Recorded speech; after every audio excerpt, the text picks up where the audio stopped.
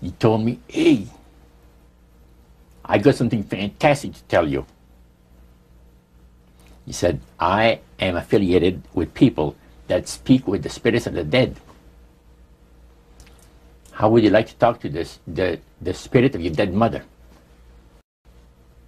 And I was shocked. I was shocked. He said, you wouldn't be afraid of talking to the spirit of your dead mother, would you? Well, I said, I'll tell you what, I would have to give that some thought, because it's something I never thought about before in my life. Heart Research Center presents A Trip into the Supernatural with best-selling author Roger Morneau. While still a young man in the city of Montreal, Roger Morneau became involved in the worship of demons. In this two-part series, Roger gives us a first-hand account of his harrowing brush with the powers of darkness and ultimately his divine rescue. Also joining him are Cyril and Cynthia Grossi, the very couple who first pointed Roger from the darkness to the light. Conducting this exclusive interview are Dan and Karen Houghton of Heart Research Center. Let's now join the Houghtons and Roger Morneau as we together enter part one of A Trip into the Supernatural.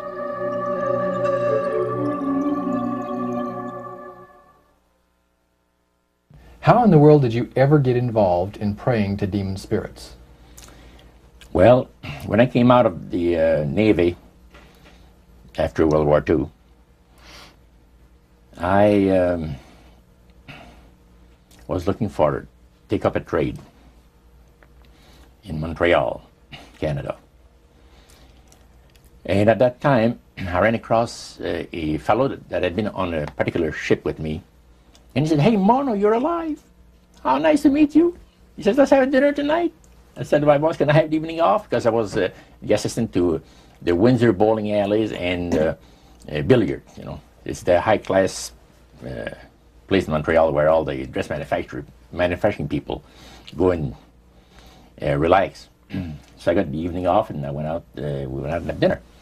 He told me, hey, I got something fantastic to tell you. He said, I am affiliated with people that speak with the spirits of the dead.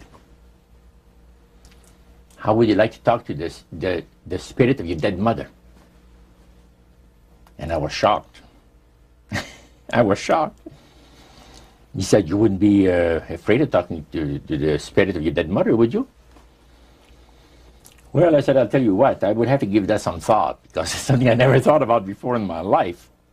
Most of us probably haven't. A little afraid of something like that. Well, he says, you know, it's written all over your face. You're afraid of going to a seance. But he says, I know you. He says, you're going to come. And then he started to tell me how brave I was when I was aboard ship, you know, different things. He says, you're not the same man. You're changed. You're chicken. That's all I needed to hear. I said, when do we go to a seance? So one Saturday evening, we were in the place. It was the very first time. Very beautiful place. The medium was a lady. She had a gorgeous new home in Montreal. And there were about 20 invited guests there, which I was one of them.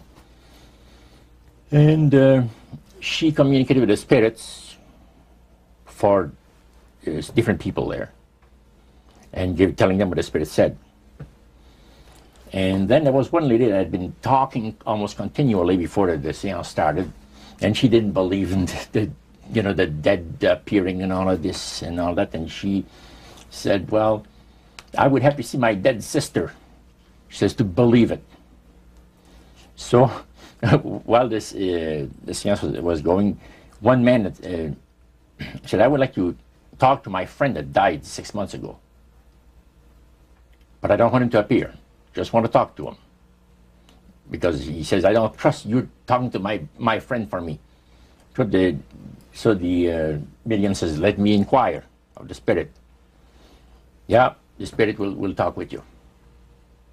And that big masculine voice was heard in the place. He says, hi, Frank. It's nice of you to ask for me to talk with you. And they had a little chat. And after it was over, Frank says, this is the greatest thing on earth. to be able to talk with the spirits of the dead.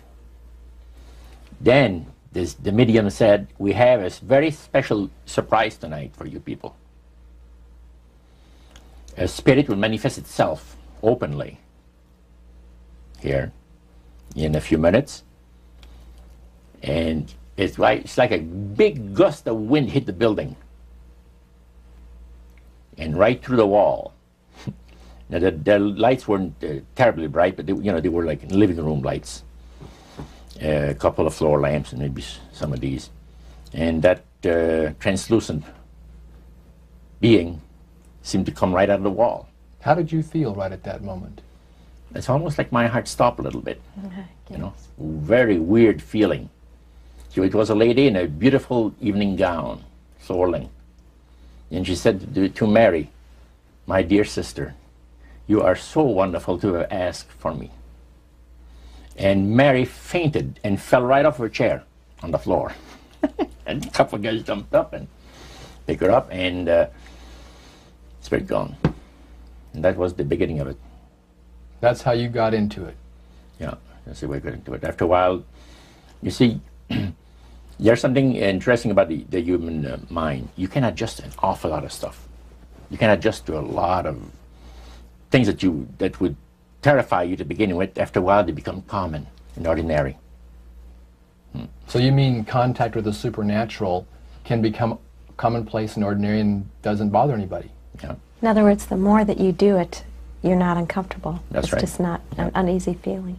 Yeah. So how did you feel about it? Then I got into a secret society that worshipped the spirits, you see. Okay, now how is that different from the seance, Roger? It happens that the seance are not involving in many ways. But when you get into a secret society of spirit worshippers, then, and especially when you're invited there by the direction of the higher-ups in the spirit world, you never get out of there alive. And this is exactly what my friend and I were up against. We didn't know anything about it. And there was a very, very popular big band leader. Jazz musician? Band, yeah. Very famous. He played a lot in Montreal, Canada, Vancouver, the big cities. And one night we went to one of these seances, and he was with his wife. Now the spirits had told him what to do. Spirit told him, there's two of these guys, give the names, and your wife will want to talk, we'll make it so that your wife will want to talk to the medium when you say that you want to go home because you're tired. As soon as you see that these guys are starting to want to leave, then leave with them at the same time. And as you get outdoors, you ask them if they're driving. They'll say, no, they're going to take the tramway a couple blocks away. Well, you invite them to get in your car with you, and that you will take them to a fancy restaurant and treat them to some good food and talk about the merchant navy. And that's what the guy did. And there we were in this plush restaurant, pulled into a little alley, and I can still see it like it was yesterday. Just enough room to pass the car, back alley, that happened to give on a restaurant that was on St. Catharines Street, which is the main street of Montreal. And that was quite an evening. So Roger, you're at this restaurant. What happened? Well, after we were seated, in entering there, the place was just full, packed tight. But there was a couple of tables against a wall that had a reservation sign on it. And the owner of the place recognized the band leader and came and said, good evening, and you gentlemen want a table. So you're one of the reserve people. So we sat there, and we had our favorite alcoholic beverages, you know. And as we talk, the band leader says, how long have you fellas been involved with sorcery? And he shocked us a little bit, and I said, exactly what do you mean? Well, he said, you know, what you people are doing, talking to the supposed spirits of the dead. He says, this is silly. And this man had been at the seance with you. Yeah, oh yeah. And he's telling you that it's silly what you've just done. Because see, my wife, he says, goes to these seances because she gets comfort and she gets something good out of it, good feeling out of it. And she lives for what the spirits are going to see that the future is going to be like. To me, he says, I can't bother with this stuff. He says, I want power. I go right to the source of power. And he says, how do you think that I became famous the way that I am? Well, I said, you must have had some good luck. Well, he says, there's no such thing as good luck. He says, there's either some power working for you somewhere, or you don't get ahead in this world. Not in my type of occupation. So it went from there. We got talking about spirit worship. Did it intrigue you? Or did it make you want to find out more about what exactly he was talking about? Yeah. So he said the supposed spirits of the dead that you're talking with are demon spirits. They're fallen angels. They're beautiful beings. Just set it out, just like that. Oh yeah. It didn't make you uneasy when he said they were Well, just it shocked you a little bit, something that you first hear mentioned to you. He said, you guys have got a great future ahead of you. Because we've been told, the high priest of our society, secret society, has been told that the master has very special plans for you too. Now, what did he mean by the master? Satan. And we were interested to hear more about it. And he told us, he says, look, we worship spirits. We worship Lucifer and all his angels. They're just as beautiful as they did before they were cast out of heaven. He says there was a misunderstanding in the whole thing, he says, among the inhabitants of the galaxies. And he says our master was misunderstood. And God did not bear with him like he does with people that make mistakes today. So we're in a warfare, good against evil. And we happen to be the evil ones, but we're not that bad. He says, I look at this business between the forces of good and evil. He says, you believe in one person believes in God, and everyone believes in Lucifer. It's like politics. So the great controversy is real. And you've heard someone talk about it that's on the other side. And to these people, they are sold to the fact that Christ will not return to this planet with power and great glory. He's going to abdicate all claims to the planet, because the high priest once said that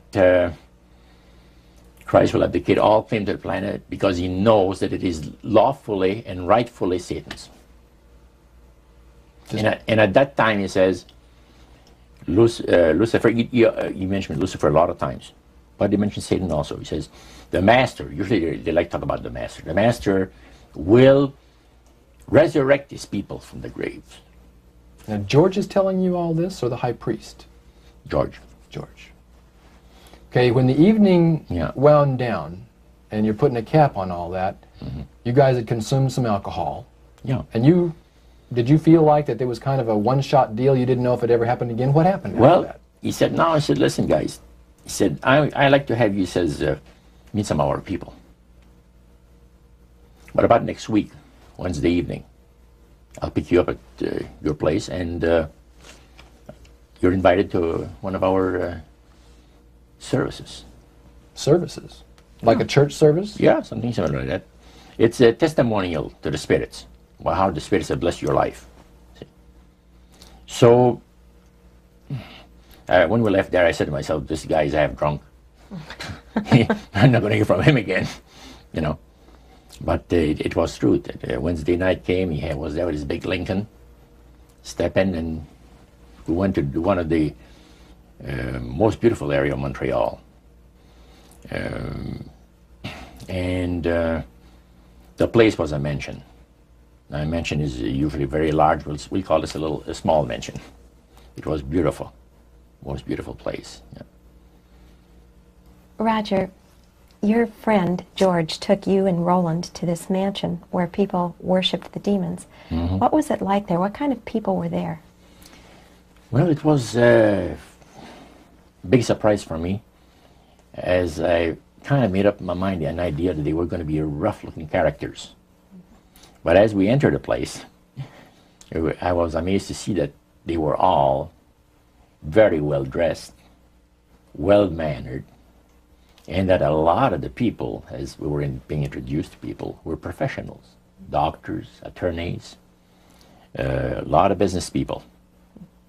And see what they had a praise session to the gods, which is the spirit counselors, which are in charge of legions of spirits, of demon spirits. And they talk about what the Lord of their lives has done for them, because they call on particular spirits, like the god Nehushtan, which you read in 2 King about. The Israelites worshipped the golden serpent that Moses had made. Mm-hmm. Well, behind the spirit worship, behind that, they were worshipping the serpent. They were actually worshipping this spirit Nehushtan. And the same spirit Nehushtan is, the priest was telling us, that the medical doctor that was telling us how he was making operations that had never been made before, because people had to be awake, yet have no feeling. He was able to, carry on surgeries that had not been done before. Mm-hmm. But the spirits would give that capacity to be able to operate without people feeling any pain and things. And also without no problem with the blood, because as he would cut his incision, because incisions, everything open and with no blood running. Mm-hmm. So he could do the work that has not been done before.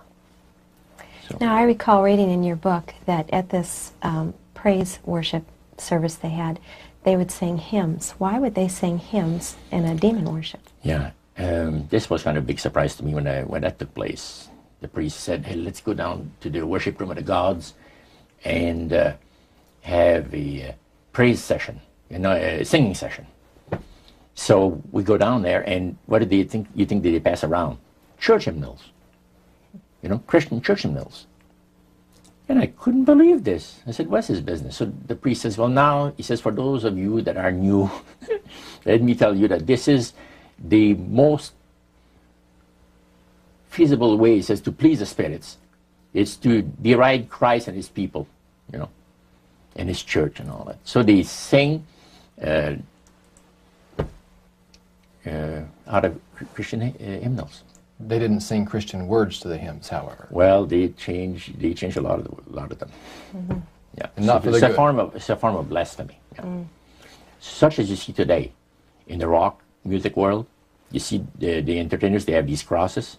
Mm-hmm. Ladies got earrings, crosses. Mm-hmm. The guys got the cross. This is a form of blasphemy, a form of deriding Christ. You see. Mm-hmm. Spirits cause the people to do that, to find pleasure in wearing this type of emblem, which is the cross is the emblem of the crucifixion of Christ to the Christians. Mm-hmm. So what were your impressions the first time you went down into that worship room? Well, it was, we'd been there maybe a half a dozen times, and the high priest told us after the meeting was over, he wanted to talk to us, my friend and I. So after most people had left, he says,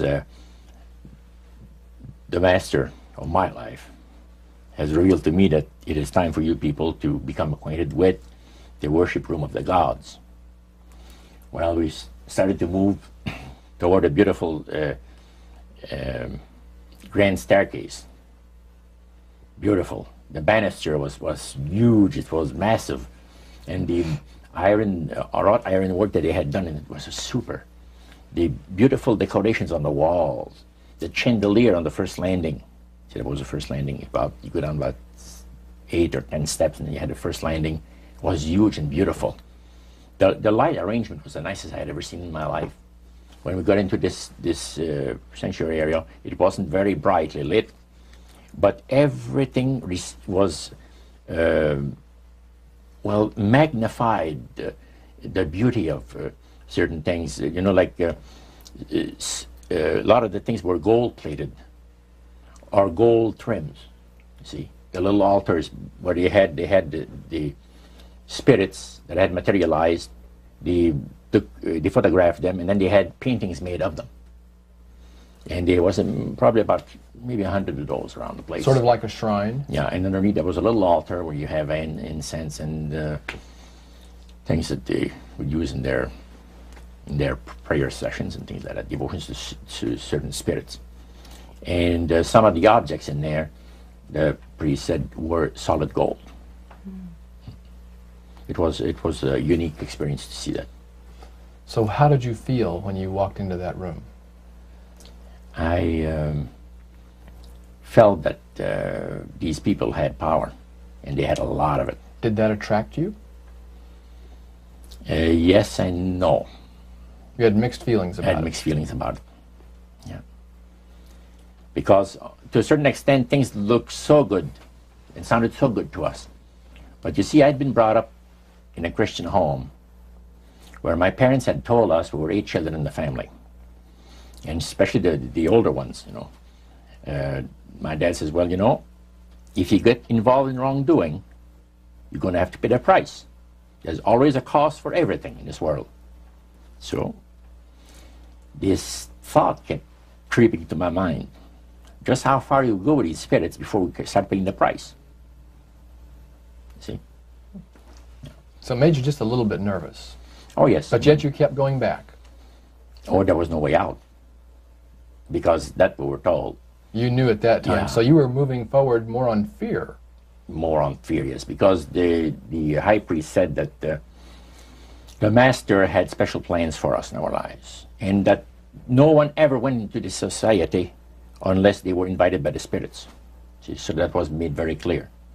And he also expressed to us the danger, explained to us the danger of going against the will of the spirits. And he mentioned about this one man and his wife that live in a fireproof building in Montreal. The place burned right down within a minute. He was one of their members that had decided that, well, he wanted to think things over. He was not going to get initiated at a time that the spirit said he would like him to be initiated into the society. So in reality, Roger, you were chosen by high-powered demon spirits to be a part of their human, special, privileged group. You see, these people in Montreal, the society, like the priest mentioned, there's thousands of spirit worshippers in only different societies of spirit worshippers in this world. But he says, we are the elite. We know the real truth about the master and his angels. And they're not hideous-looking beings. They are gorgeous creatures. And from the paintings that they had on the wall of the walls of that worship room, they were unique beings. Especially there was a painting full size, full length painting of the fallen Lucifer above his altar, and that was very fascinating because he looked like a man of great intellect, high forehead, the way that he looked with his eyes, the way he had the eyes looking. It gave you a depth of perception of somebody that is very, very knowledgeable and powerful. Powerful, yeah. So Roger, this high priest that you talked about, he is the one that ushered you down into the worship room. Was he also the one that led out in the praise sessions that you talked about? Yes, and he had an assistant also, another priest. Okay. Now, when you would go to these praise sessions, what kinds of things happened at those sessions? Well, there's a lot of success stories. Positive mental attitude kinds of things? Well, yes, a lot of success stories. The masters has done this for me and that for me. I remember one lumber dealer, he had like half a dozen different operations around Quebec. And everything that he touched seemed to turn to money. You know? And he was telling about it. And then there's this other person that was a clairvoyant that would work only for the wealthy people, only for the super wealthy. He says, I have the know-how, They have the means, let them pay. So he advised in business transactions. They would come to him and say, listen, I look at this deal that I might get, you know, this factory or whatever it is, because this person was interested in industrial real estate, see. And he would talk to the spirit, and then the spirit was audible to him. See, you could hear the spirit talk to him, but the man did not hear. So the spirit was telling him the clairvoyant what, well, he called himself an astrologer, reading the moons and the stars, and, you know. Now, what was the term you used for his title, this man? Clairvoyant. Clairvoyant. Oh, clairvoyant. Clairvoyant. Okay. Yes, and it was interesting. This person stood up and says, I had a nice little experience last week. And he says, the masters, he says, they take care of you. This lady and her husband brought him, to this astrologer, a bundle of money. They said, this is the deal that you... And he works at only on percentages. Only on percentages. He doesn't work for set amounts of money. Only percentages of what the people are going to make. So he said, they brought me a substantial amount of money. And they were very happy with it, and I thought it was very reasonable. But then my guide, spirit, says, ask them when they're going to give you the other $1,700 that is really yours. And he says to the folks, I would like to know now, before we leave here, when will you have the $1,700 to give me? That makes up my part of, you know, rightful part of the deal. The wife fainted, and the husband says, we'll have the money for you within 24 hours. So that was this type of priest. So he was thanking the demons for helping him to know that. Oh yeah, demon spirits, yeah. At what point did this demon worship start to affect you personally, Roger? Well, it wasn't too long that the priest mentioned to us that the time had arrived for us to start trusting the spirits and give the spirits a chance to work for us. And there was a number of gifts that you could choose from, you see. And I used to play the horses, some. Not knowledgeable at all. I used to go to those bookies, you know, play the horse every so often. But I said, hey, I would like to be able to, for the spirit to instruct me on the numbers and the name of the horses that's going to win, you know, at Belmont or some other racetracks like that. Make myself a little money. So the priest says, it'll be given you. And sure enough, one night whether I fell into a trance or dreamed the thing, I don't know exactly what happened, but I saw 3 races that were really going to pay big. And these horses were dummies, so to speak. You know what I mean? They were not really good horses. They were like one horse paid 21 to 1 because he was that poor, right? The chance of winning was so poor that they paid 21 to 1 on him. And it showed me I saw the board at the bouquet and the number on it. And I went there, and they said it was going to be on Saturday. That was like on Wednesday. A few days later, it was Saturday. I went there, and sure enough, there they were on the boards. I went to the wicket and handed some money and got myself a winner. Now I said, well, I'm a little crazy. I ought to put more money on there, so I put $20 onto the next horse, and that paid 21 to 1. So you know, I left there with maybe $400 or $500 in my hands, and I started to do that. In this case, I went directly down to the finest men's shop on St. Catherine Street and bought myself a $200 suit. And in 1946, a $200 suit was... in 1946, people used to work at the RCA Victor, where I had worked before I went to the Navy, for $18 a week. Mm-hmm. And the good earners were $75 to $50 to $75 per week, you know, for labor. So the demon spirits looked on you so favorably, they began to help you win in your gambling. Then I went to other bookies, you see. And one day, I am told of the man at the cage where you do your bet. He says, my boss would like to talk to you. And he said, you go right through that door over there. Oh, sure. So I know the guy says, come on in.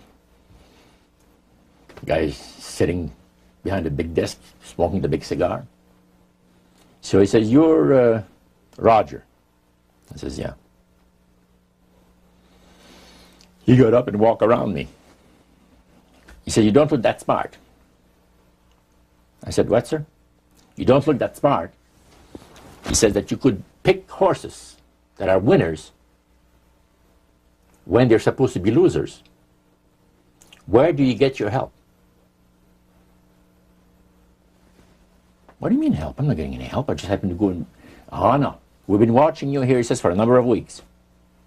And you always leave here with some of our good money. And I'll tell you, buddy, if you want a list of all the bookies in Montreal, I'll give you a list of them. But he says, I want you out of here. And don't show up again. Because somebody's going to put a... You know what I mean? I said, okay, sir, I won't be back again.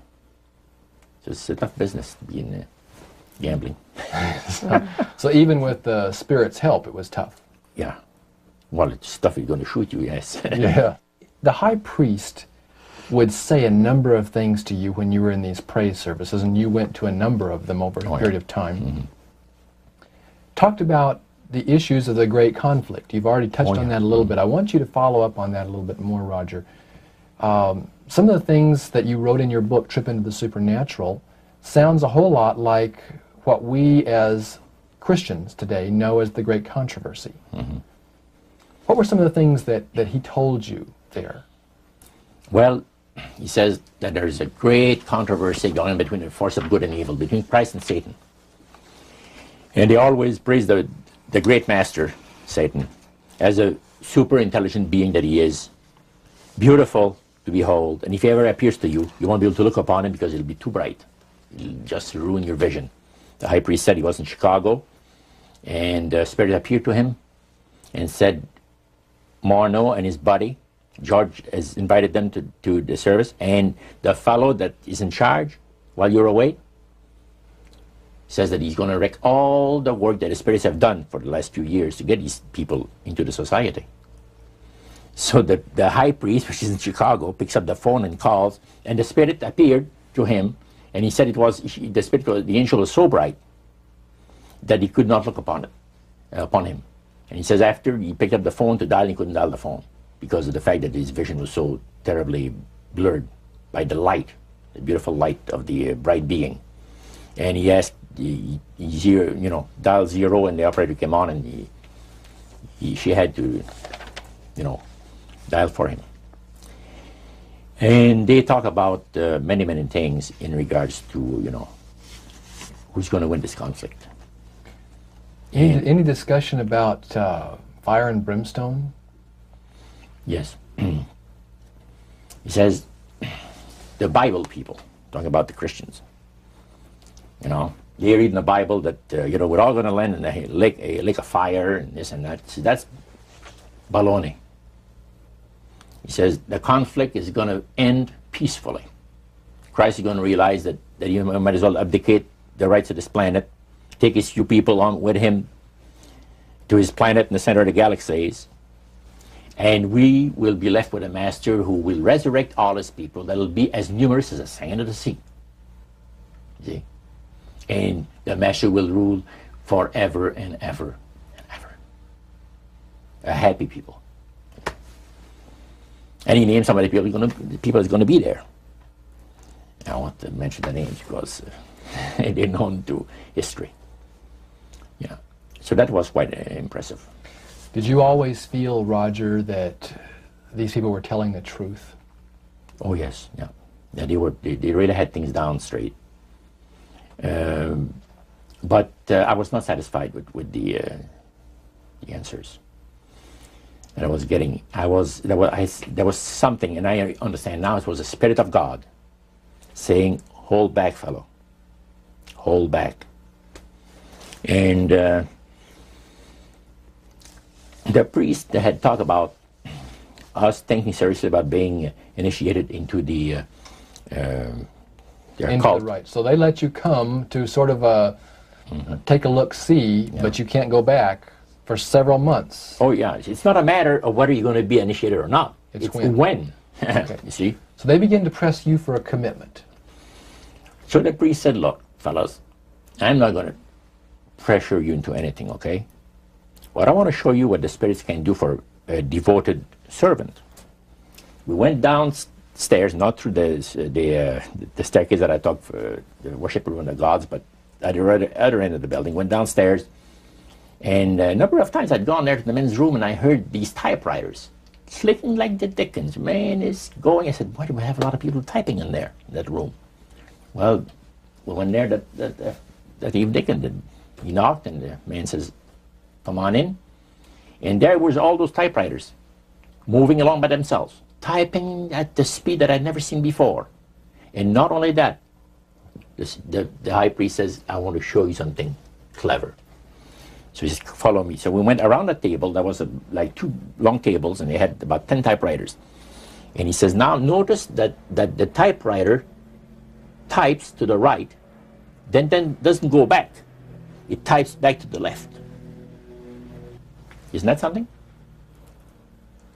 I had never heard of things like that before. He said the spirits are doing the work. And he introduced us to the man. And the man is a lawyer. And he said, how much money did you make last year? Oh, he says, it's in the 6 figures. You see? So this lawyer had a business in the building that housed the worship room. Oh, yeah. And he had a whole room full of typewriters. Yeah. And he put paper in there, and demons That's typed. all he did. Put typewriter paper in there. It was And what came out? What was it that came out? different briefs for court cases. And so he would sell these to people? Oh yeah, Okay. he had this service to the legal profession. And the high priest was The showing... United States and Canada. So the high priest was showing you this to give you an idea about the kinds of blessings that you would That's receive? right. Yeah. But after you left that typewriter, the room where the lawyer was, they tried to draw you into a commitment by getting you to make a public profession. Tell us about that. Well, they have a super beautiful resort in the Laurentian Mountains, which is north of Montreal, north of Saint Agathe. Saint Agathe is a famous name there in Montreal.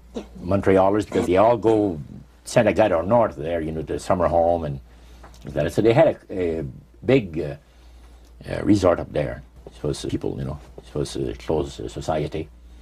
And they had on October the 30th, Halloween, is that? October 31. 31, last day of October. They had what they call live animal sacrifices. I don't know what it is, but they did. We could never find out. By the time that the Lord pulled me out of there, I had not yet found out what it was. So you have this intrigue involved in there. And he talked about three very unique services that I attended there that sit on my mind forever. One was entitled Christian Idolatry. Another one was entitled The Super Deception of a Glorious New Age, which actually applies to the New Age today. And this was 1946 that we're talking. And then the other one was Satan's Great General Council of the 1700s. And I must say the things that I heard there was an eye-opener. First of all, we'll go through the Great General Council. Okay.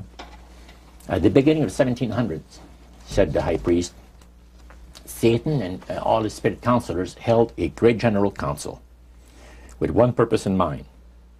It was to prepare for the great industrial age that was soon to break upon the world. And Lucifer also foresaw another age that was to follow that, where tremendous scientific discoveries would be made by people, and we would enter a unique age that would change the way that everybody lives.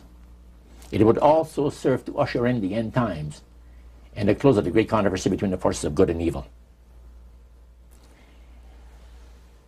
And the priest said that Lucifer had been studying the Bible.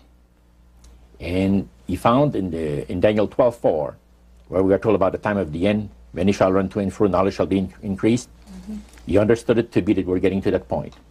And he had, with all the spirit counselors, to change their modes of operation in order, to ensnare people. And to devise a way whereby people would disqualify themselves from being members of Christ's kingdom. And he was just very candid about this. Oh, yeah. Telling you and the rest of the group, 60 or 70 people there, the plans that Close to 100 people. Lucifer had revealed to him. And by the time the council came to a close, they had three major policies that were going to be followed. First, they were to see to it that humans would be made to believe that Satan and his angels do not really exist. Because up to that time, you could walk down a street of Paris and you would have signs that would say where you have a soothsayer or, or a fortune teller of some type, and if you want to put a curse on someone, you could go and see this other old lady over there, the old witch, that's the way it goes. But now it had to change. Lucifer says, we have to make sure that people, humans, get to believe that Satan and his angels do not really exist. Roger, that's interesting because a recent research study report that I read indicated that in a national survey, I believe it's over 75% of people do not really believe in a real tangible devil. But there is one. Oh, yeah. Now, the next thing, the three parts policy that they had adopted there, the second one was to find a way of being able to get total control of people's minds. And that would be done by taking hypnotism out of the realm of the occult and introduce it as a new science for the benefit of mankind. So part of what the high priest told you was Satan's strategy to take total control of people's minds. They felt that by taking hypnotism out of the realm of the occult and introducing it as a new science for the benefit of mankind, they could then use people of great renown, educators, people of capacity, that would do great things, such as supposedly regress people in time to former lives that they had. And of course, after the session is over, the person would not know a thing about ancient history.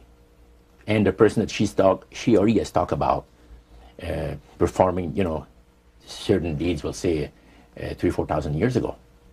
But this was their strategy. Now, what this would do for the thing is this, that it would create in the minds of the general public, solidly set in the mind of the general public, an unwavering trust in that great deception. In other words, people could, they would believe it.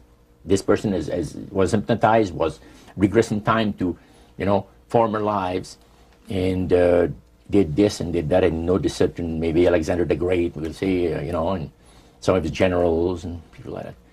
And the person, after the session is over, comes out of hypnotism, and he or she doesn't know what she's talked about. So now this would be a way of de-Christianizing the Western world through the avenue of mysticism. Now the time came when Lucifer decided that he had to choose a person to initiate this thing. And Franz Mesmer, which was an Austrian physician, was chosen. Because the priest told you all of this? Oh, yeah. Okay. Because he was most capable. Mesmer originated a theory called animal magnetism, later on named mesmerism. Mesmer was led by the spirits to believe, and this is what the priest said, was led by the spirits to believe that certain persons have a magnetic influence within themselves, so to speak, that would cause them to have great power over other persons, even to the point of placing them into a trance.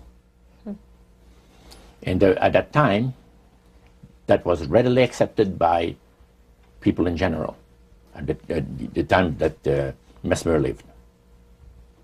So people realized, you know, they said that some people get a capacity to put you into a trance. That's the way. Now, by the time that he died,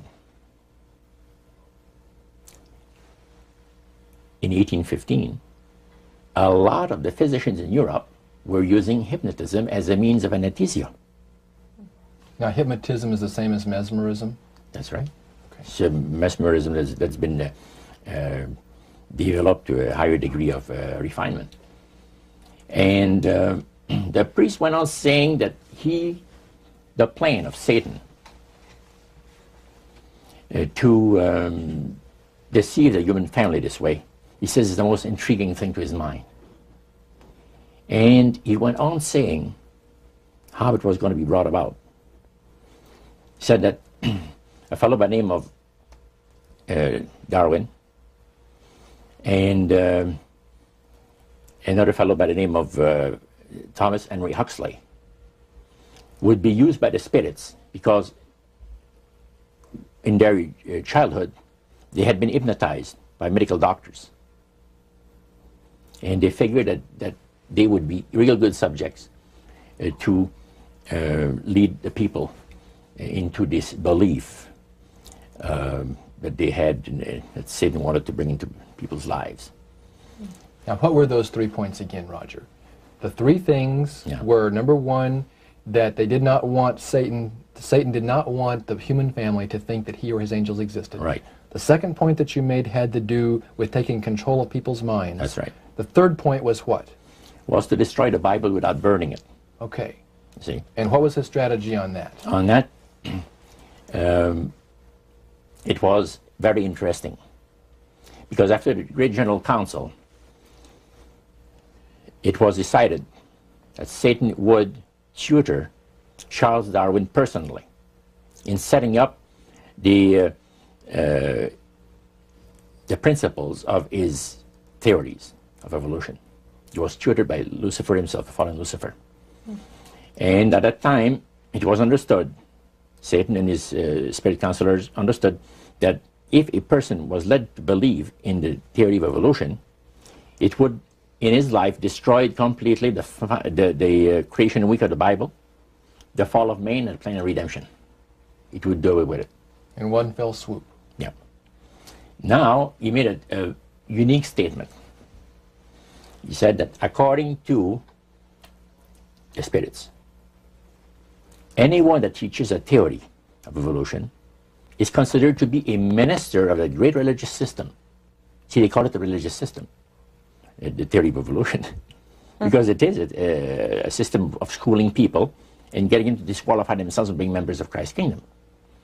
And he said that every teacher of that theory is recognized by the spirits as a person of great value and receives a very special unction from Satan himself, giving great power to induce spiritual blindness, to convince and convert. 3 capacities are given to those teachers of the theory. Then, that's not all. The priest says that Satan considers the teachers of the theory of evolution to be so valuable to him that in the sight of all the inhabitants of the galaxies, he assigns a retinue of bright, beautiful angels to follow that educator all the remainder of his life. And that in the sight of the inhabitants of the galaxies is the greatest honor that he can bestow upon his workers, on mankind, and to, until the controversy is finished. That was quite enlightening. Now, the high priest was talking just sort of like a preacher would talk up front. Was he enthusiastic? Did he seem like he had bought into this and was excited about it? Oh yeah, he believed it 100%, no question about it, so everything. Why would he be so excited about spirits trying to deceive human beings? Because obviously out of this council of the 1700s, deception was a major part of the strategy. Why? What he says is deception It's like politics. You know, you believe in one candidate, the other person believes in the other candidate, and they're fighting to get the position, and it's just a matter of who's going to be the smartest. And with Lucifer, the fallen cherubim, he's very smart. He's going to win, and Christ's going to abdicate the rights of the planet. He's going to resurrect his people, have established his kingdom that lasts for ever and ever. God won't be able to destroy him because it would be against God's, the Creator's nature to destroy Lucifer in the fire. Beside that, he said, spirits now, even spirits, have the capacity now to outlive fire. He says, you don't believe it, go to India or some of those countries where they have firewalkers. And it's done by the power of demon spirits. These people are energized by demon spirits, so they can walk on those hot coals without burning themselves. And this is what the high priest said. And he says, if they want to use fire, they can use it. It's not going to burn anybody. So that's the way they believe. So this high priest was almost talking to your group in an evangelistic fervor. Oh yeah, because he figures that he's going to be one of the higher ups in the great kingdom. Okay. Now, of the group that was there that night, 60, 70 people, I think you've mentioned before. Yeah, it varied. How many of those were people who were hardcore members, and how many of them were new inductees? Well, we were the only two youngsters there, so to speak. You and your friend. And how old were you at that time, Roger? I was about 20. 20 years old. Mm-hmm. Yeah, 20 years old. Did you have a feeling of awe over the fact that you had been chosen? Yes, in a way. And then I got thinking about this. When am I going to have to pay the price? The cost. My parents had brought me up like this. If you get involved with evil, you're going to reap what you sowed. So you want to be upright in life. And if you associate with evildoers, they'll probably land you in jail or somewhere else that you wouldn't want to be. So there's always a price to be paid. So you had that little something maybe instilled by your mother and father a long time ago that kept you from making that full commitment. Now, one of the things that really amazed me and shocked me and made me sick at heart, it's when the priests talk about Christian idolatry. What is Christian idolatry? The priest mentioned that word. Yeah. Tell us what he said, Roger. He said that Christian idolatry is the most grandiose or great deception that has ever been brought upon the human family, upon mankind. And he says, and he boasted that demon spirits are continually defiling Christian churches through the avenue of necromancy by using a form of spirit worship that involves hundreds of millions of Christians into idolatry without their being aware of it. Now, what is necromancy? Describe or define necromancy for me. Their belief, popular belief of necromancy, is to conjure the spirits of the dead.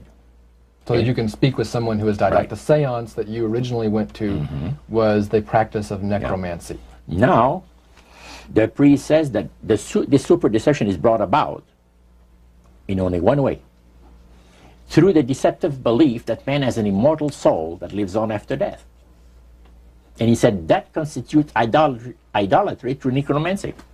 So he says there are hundreds of millions of Christians that are practicing idolatry while they think they're glorifying God. See? Because they believe that the soul is immortal. Yeah. They may not be talking to the supposed spirits of the dead. Oh, yeah. Contrary to popular belief, necromancy does not consist of conjuring the spirits of the dead. The reason being that man is totally mortal and does not possess an immortal soul. So who are they talking to? He says the friendly demon spirits that have always found over the centuries great delight in impersonating in apparitions departed loved ones and persons of great renown. Now, friendly demon spirits. Friendly demon spirits. Are there more than one kind of demon spirits, Yeah. Roger? Well, there's three main divisions, and then there's divisions within those divisions. You have the friendly demon spirits that seem to have the finesse and the refinement, and they're not upset about what happened when they were thrown out of heaven from what I gather. Then you have the warriors. They like to bring misery and destruction in the lives of people. Then you have the oppressors. And the oppressors are the real wicked spirits that hate God with all of their, the Creator with all of their might. You know. So he went on explaining. He says, now, necromancy is in reality a belief, a religious belief. People believe that the dead have entered into a higher state of existence than they had when they were alive. Also that they are in a position and have the capacity to help the living here on earth. See? Then he said, he says this is where things get really interesting. He said, according to the great master, a person does not have to supposedly call upon the spirits of the dead to receive help, you see, to be involved in necromancy. All he needs to do is to believe in life after death. Because he said, necromancy is the belief that man is human, as a human being, as an immortal soul. So anybody that believes that man has an immortal soul is involved in necromancy. It's that simple. That's the way he explained it. Yeah. So how does that constitute idolatry? By people believing that they are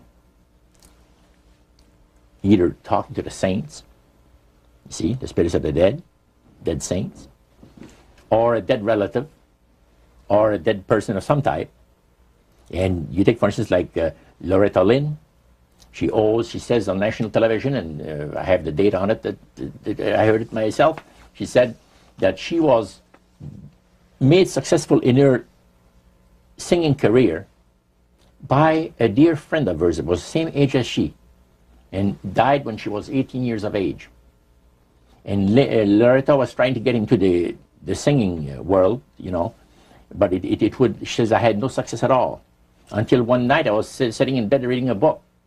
And she says, who walks right through the wall but my friend, the spirit of my friend? And she says, Loretta, I'm going to make you a very famous person in singing Western country music, and I will be with you all the time. Trust me. And she says, she had a big concert once, and she was coming down with this bad cold. And she thought that her voice was going to give. She talked to her spirit and felt that she was going to be helped.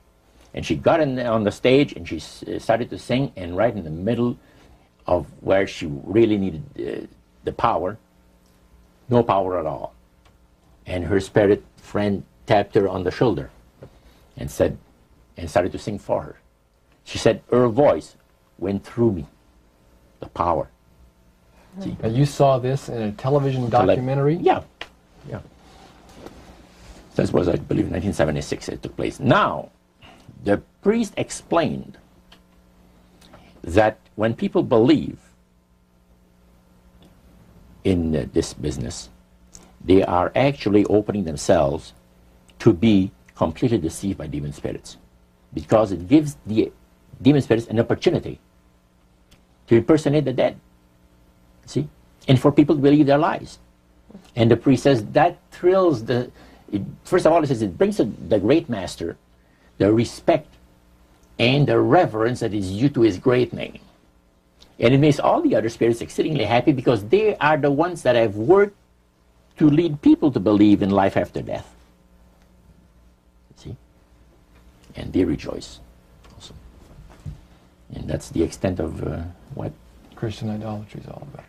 Friendly spirits, just to digress for just a moment. You mentioned 3 different categories, and the friendly spirits are the ones that love to impersonate being a historian or something. We specialize in that. In your experiences in the praise services or in the worship room or the other places where you were, any of the places you were, did you ever witness an event where necromancy or even something that would be popularly called channeling today took place, where you actually heard the voice of someone in response to someone's questions? Yeah, a number of times, but there was one time in particular that fascinated me because it was unique in one way. The priest told us that there was a French historian that was affiliated with Montreal, University of Montreal, which is a French university and the English university is McGill. So the University of Montreal is the French university. And this man was from Paris, but he's affiliated with the university. And he wanted to have some details in regards to Napoleon Bonaparte and one of his generals. So, by the way, there are also, in other parts of the world, elite spirit worshippers like the group that we had in Montreal. And he mentioned there that, he said, you guys are fortunate when my friend and I went in, because you're right in time to see something very interesting. My friend there is having his devotions in the worship room of the gods, and he will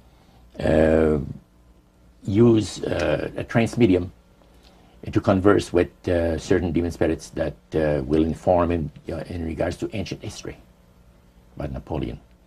And sure enough, we went down there, and somebody came up and said he's ready for the session, and we went down there, and he said he would need 3 people. You would need 3 people, but he wanted 5 people that volunteer to be the channel for the spirit. Okay, so three of them were chosen there, and the others went back and sat down. And the man shook his head a little bit like this. His eyes went glazed, and he stayed at it for a half hour. And the spirit spoke to him. He said, I'm a spirit counselor, and what would you like to know? He had a clipboard, the historian, in asking some questions. This historian was from Paris. Yeah. And he was wanting information. Some detailed information about Napoleon Bonaparte and one of his generals. And so he asked the questions of one of these human beings that was channeling. Oh yeah, the voice changed and everything. The voice changed of the person completely. Okay. And it identified itself as a spirit guide. Oh yeah, spirit counselor, yeah. Okay, a spirit counselor. And then proceeded to tell him all the events that he was asking, answer his questions? And there was a certain question that was asked, and the spirit counselor said, I will have Lord Remy and Lord Alphonse duplicate, in other words, the dialogue that had taken place. Oh, and the two other drama. Yeah, and the 2 other men fulfilled what he was looking for. But the one thing that interests me is the mayor of Montreal, Camillien Hood. During World War II, at the beginning of the war, he was very controversial when in regards to the war effort. He would tell the French-speaking boys not to go into the armed service, see, because you're going to go and shed your blood for the British, you know, and we're their servants, so to speak, and all that, and he didn't want him to go into war, and they put him in prison. He was jailed for the length of the war for this. Now, the man said, I would like to have you tell me, to the spirit, to give me part of the speech that was given by Camillien Hood on the steps of the Montreal City Hall on a certain date. There are different versions of what has taken place, and you, Lord, would know the exact one. Now, the mayor of Montreal was still alive. Was still alive. And this historian is asking what was actually said at a speech. Yeah. Okay. The spirit counselor said, I'm sorry, I can't help you. All of my activities and my people have taken place in Europe. However, after my departure, our departure, other spirits will come and help you. And sure enough, the guy vibrated a little bit, and he's back, and he said, boy, how long? He said, 20 minutes, been used as a channel. So they, again, the spirit entered into him, and the spirit said he was a spirit counselor that could give him the information that he was looking for. So, again, it was given verbally, and it was the voice of Camillien Hood. Now, how did you know that it was the voice? Well, because of the fact, you see, I was a youngster in those days, just about ready to go into the army. And Camillien, we used to listen to the radio We had no television in those days, so it was only radio and read newspaper. And all the speeches of Cavalier made and all of it was on the radio all the time. And in those days, they had no tape recorders, such as we have now. So Cavalier would have to go to the Canadian Broadcasting Studio, where they made a record, a real phonograph record. And then they played it over and over, for the rest of the day. So you listened to those as a teenager before you went into the Army, so you knew his voice. So I knew his voice really good. So I said to George, he was sitting next to me, he said, "Isn't it amazing?" He said, "If you think that's amazing, wait," he says, "until the spirits impersonate one of the departed people that you know, personally, like an uncle or a brother or a sister or something like that." He says, "That is unique." But that's the way it was. You are able to reproduce a voice, man, and the just to perfection.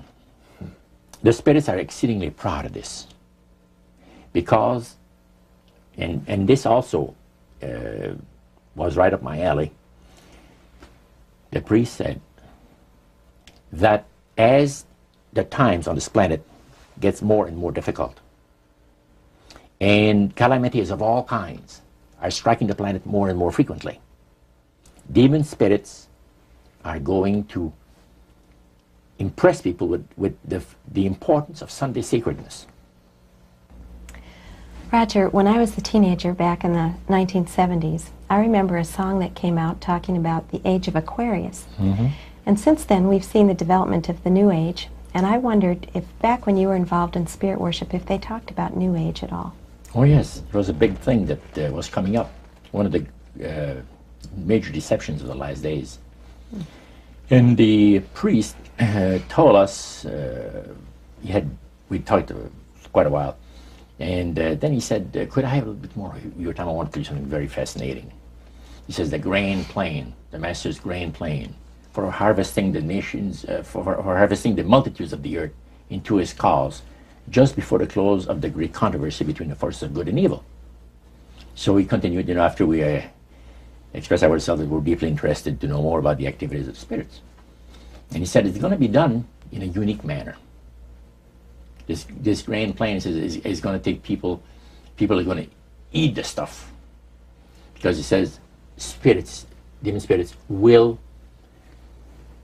declare themselves to be inhabitants of far distant planets in the galaxies that are coming to warn the inhabitants of planet Earth of the impending destruction of the planet, unless something seriously proper is done to avoid it.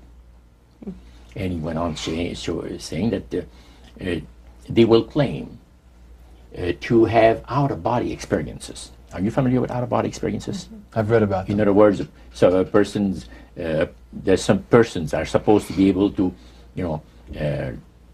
they believe in their immortal soul. Astral projection. Yes, right. Goes into different parts of the world and sees things and come back, and then they write all about it. I've heard of that. So, due to the fact that the millions of the earth people believe in people having an immortal soul, it has to be readily accepted when the spirits will, through a trance medium, converse with influential people of the land. You see. Now, what is a trance medium? It's a channeler today. What is known today as a channeler? Channeler, yeah. Okay. Shirley MacLaine's experience of getting involved with spiritism and with the supposed inhabitants of far distant planets in the galaxies, I taped the whole thing. It's 3 hours. And you were hearing the fulfillment of what this high priest had said 45 years ago. Yeah, exactly.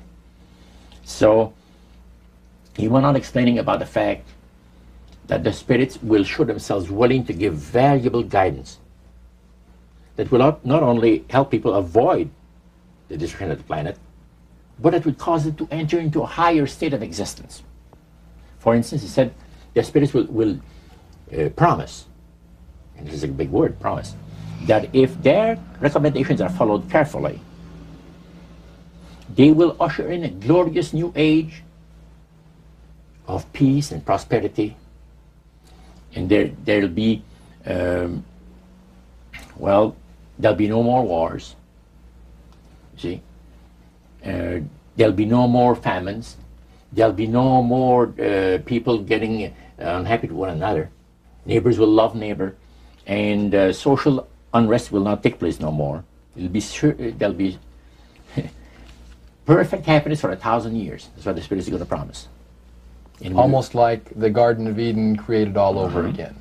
And now we find that a lot of preachers are preaching the great age of glorious new age of victory over wars, victory over social unrest, victory over famines, and victory over all kinds of. And he used the words "new age" to describe what was coming. It would be a glorious new age, yeah. And this is exactly what the movement is all about today.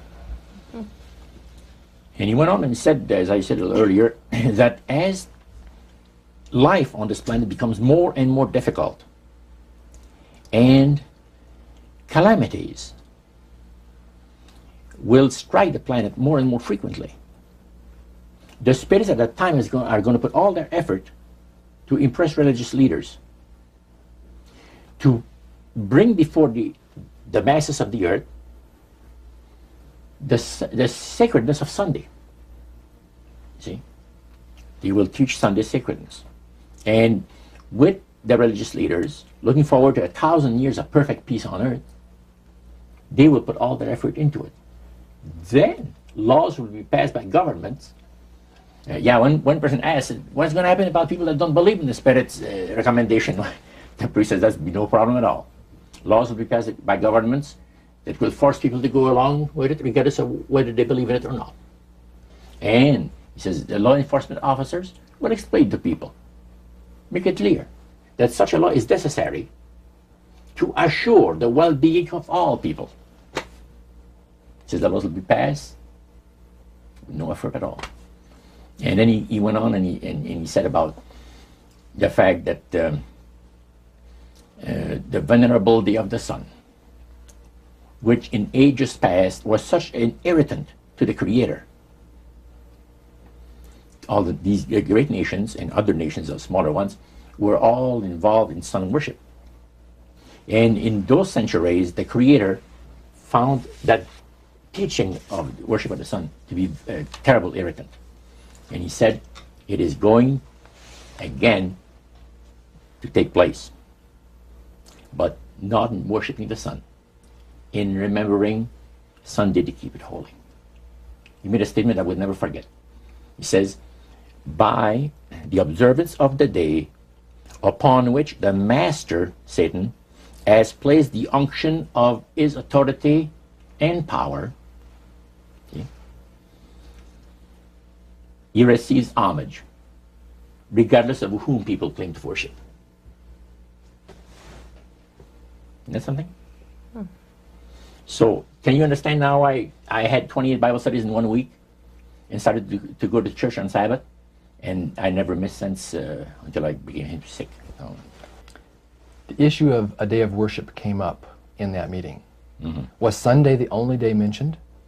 Well, you see, the priest mentioned, yes, about the fact Satan has chosen Sunday as his day.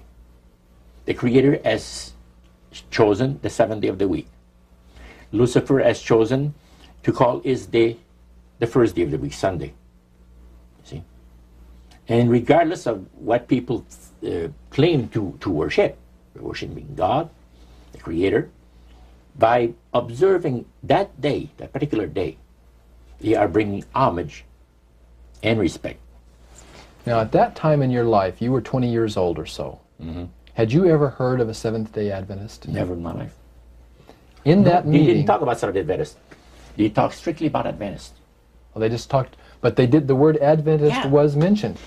The priest was telling us that necromancy, as I mentioned earlier, is the belief that the dead have entered into a higher state of existence, etc. And he says, for centuries, friendly demon spirits have worked diligently to establish and uphold in the religious convictions of all people the belief that man has an immortal soul.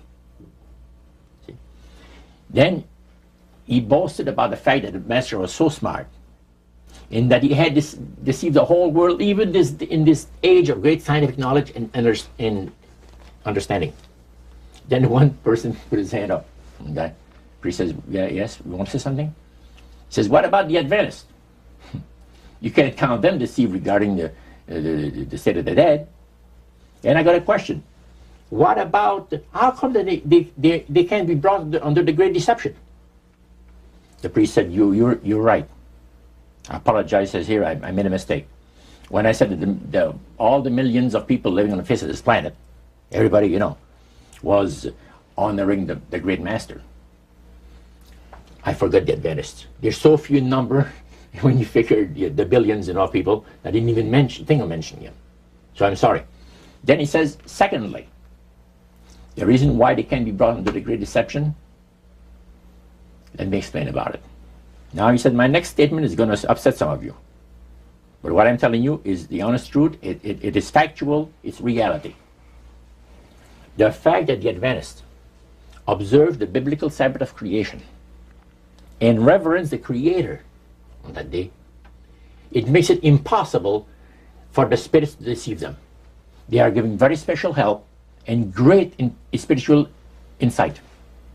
And he said, under these conditions, they are not ordinary people. And that stayed with me, man, just like this. And when I heard the word Adventist, when Cyril told me later on, which we're going to cover later, I asked him, I said, what denomination do you belong to? He said, I'm a Seventh Adventist. What's that again? He said, I'm a Seventh Adventist. I said, is that the same thing as Adventist? Oh yeah, he says, a lot of people call us the Adventists. They don't talk about the 70s, same thing. Boy, I was interested. I bet you were. Now, I wanted to know what his Bible said. Yeah, I bet you did. Because that was the one group that under question only, the high priest of the demonic worship house. Yeah. The thing that he had said to you was, this is the one group that can't be deceived. That's right. And so somewhere back inside that that resistance you had came out, and you awoke. A few months later, that experience, unique experience, was instrumental in helping me make a decision for Christ. And also, I had no hesitation to join myself to God's commandment-keeping people because of the fact that I knew what kind of people they were. And after having had 28 Bible studies in 1 week, I started to keep the Sabbath, forever. But you see, the time that I had these Bible studies, 4 hours per evening, we started at 7 o'clock and finished at 11 o'clock at night. We had this Bible study similar to what you showed me the other day, that you have in your pocket. The Bible studies were about an hour. There were questions, and then you looked at the verses that they gave you in the Bible, and you had your answer. It was so fantastic. And the Spirit of God was really ministering to me the graces of redemption. Every moment of all those Bible studies was precious. Precious, precious, precious. Roger, at that time, your major language was French. You did not speak English, and all of this happened in the French language in Montreal. How long after you became a Seventh-day Adventist, or after you learned of Seventh-day Adventists, did you read the book Great Controversy by Ellen White? Well, I joined the church. I first had the Bible studies in October of 46. In April of 47, I was baptized into the church. In September of that year, Hilda and I got married. And the French church in Montreal gave us, as a wedding gift, the Conflict of the Ages series. And I had not read the Great Controversy up to then. But then you read it. Yeah. And what went through your mind when you read the book Great Controversy, thinking back on the experience you'd had maybe just a year or so before? That's right. What went through your mind? This person is inspired. This person has got knowledge that nobody else has on the face of the earth, except, the Spiritists that I was mentioning, because it's so unique. See? Well, I find it very remarkable that they were willing to share the strategy that Satan is working on with this group. Of course, their plan was that it would never get out. That's right. Under seal of death. That's right. Their plan is that you don't have to worry about saying anything about the Great Master. Because as soon as anybody strays some, the spirits will tell the high priest right away what's taking place. They did with my Bible study by Wednesday night. I started on Monday and Tuesday. By Wednesday night, spirit counselor appeared to the high priest and says, you have one of your defectors. He says, that Morneau guy, you're going to get rid of him. Because he's out there studying the Bible with the Adventists, the people that the master hates most on the face of the earth. And the high priest almost had a heart attack. Because he said, I kind of like you. He said, that's what he told my friend. Because I didn't see him after that. But he told my friend to try to convince me to go back, to spirit worship. Roger, you were 72 hours away from making a full commitment to the elite spirit worship. Mm-hmm. How did God rescue you at that strategic moment? Well, I'll tell you, I should really go back a couple of weeks in time. As the high priest had talked to us about the advantage of getting initiated in the society on the 31st of October, that night I came home, went to bed, and I couldn't sleep till about 3 o'clock in the morning. Because I had all of this experience of the supernatural that I'd gone through for so many months now, and my Catholic upbringing that I've had, and questions about God. Now I knew there's a God, because the Spiritist made me well aware of that.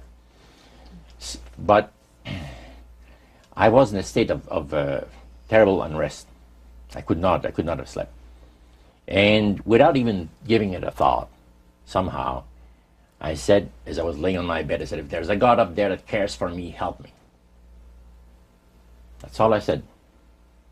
Next thing I knew, the alarm clock rang. It was 6:30. It was time for me to get up and go to work.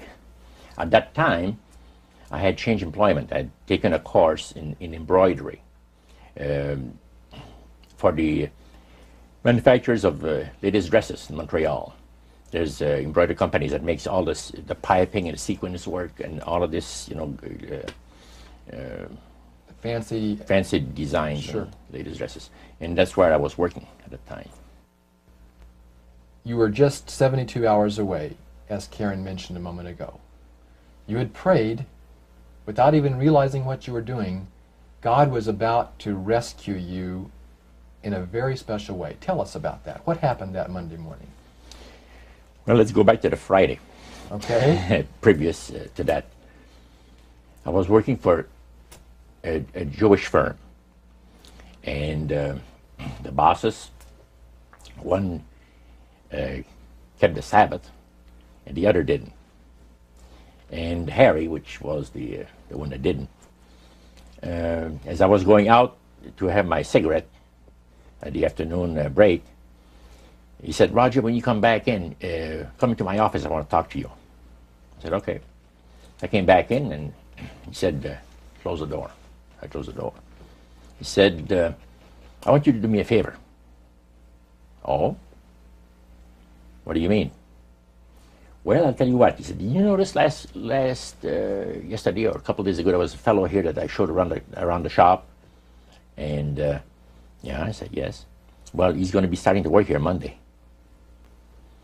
And he's not just an average guy. He's a Christian, but keeps the Bible Sabbath. I said, go over that again? He says, yes. Like the Jewish people, he keeps the 7-day Sabbath. Saturday is the 7th day of the week.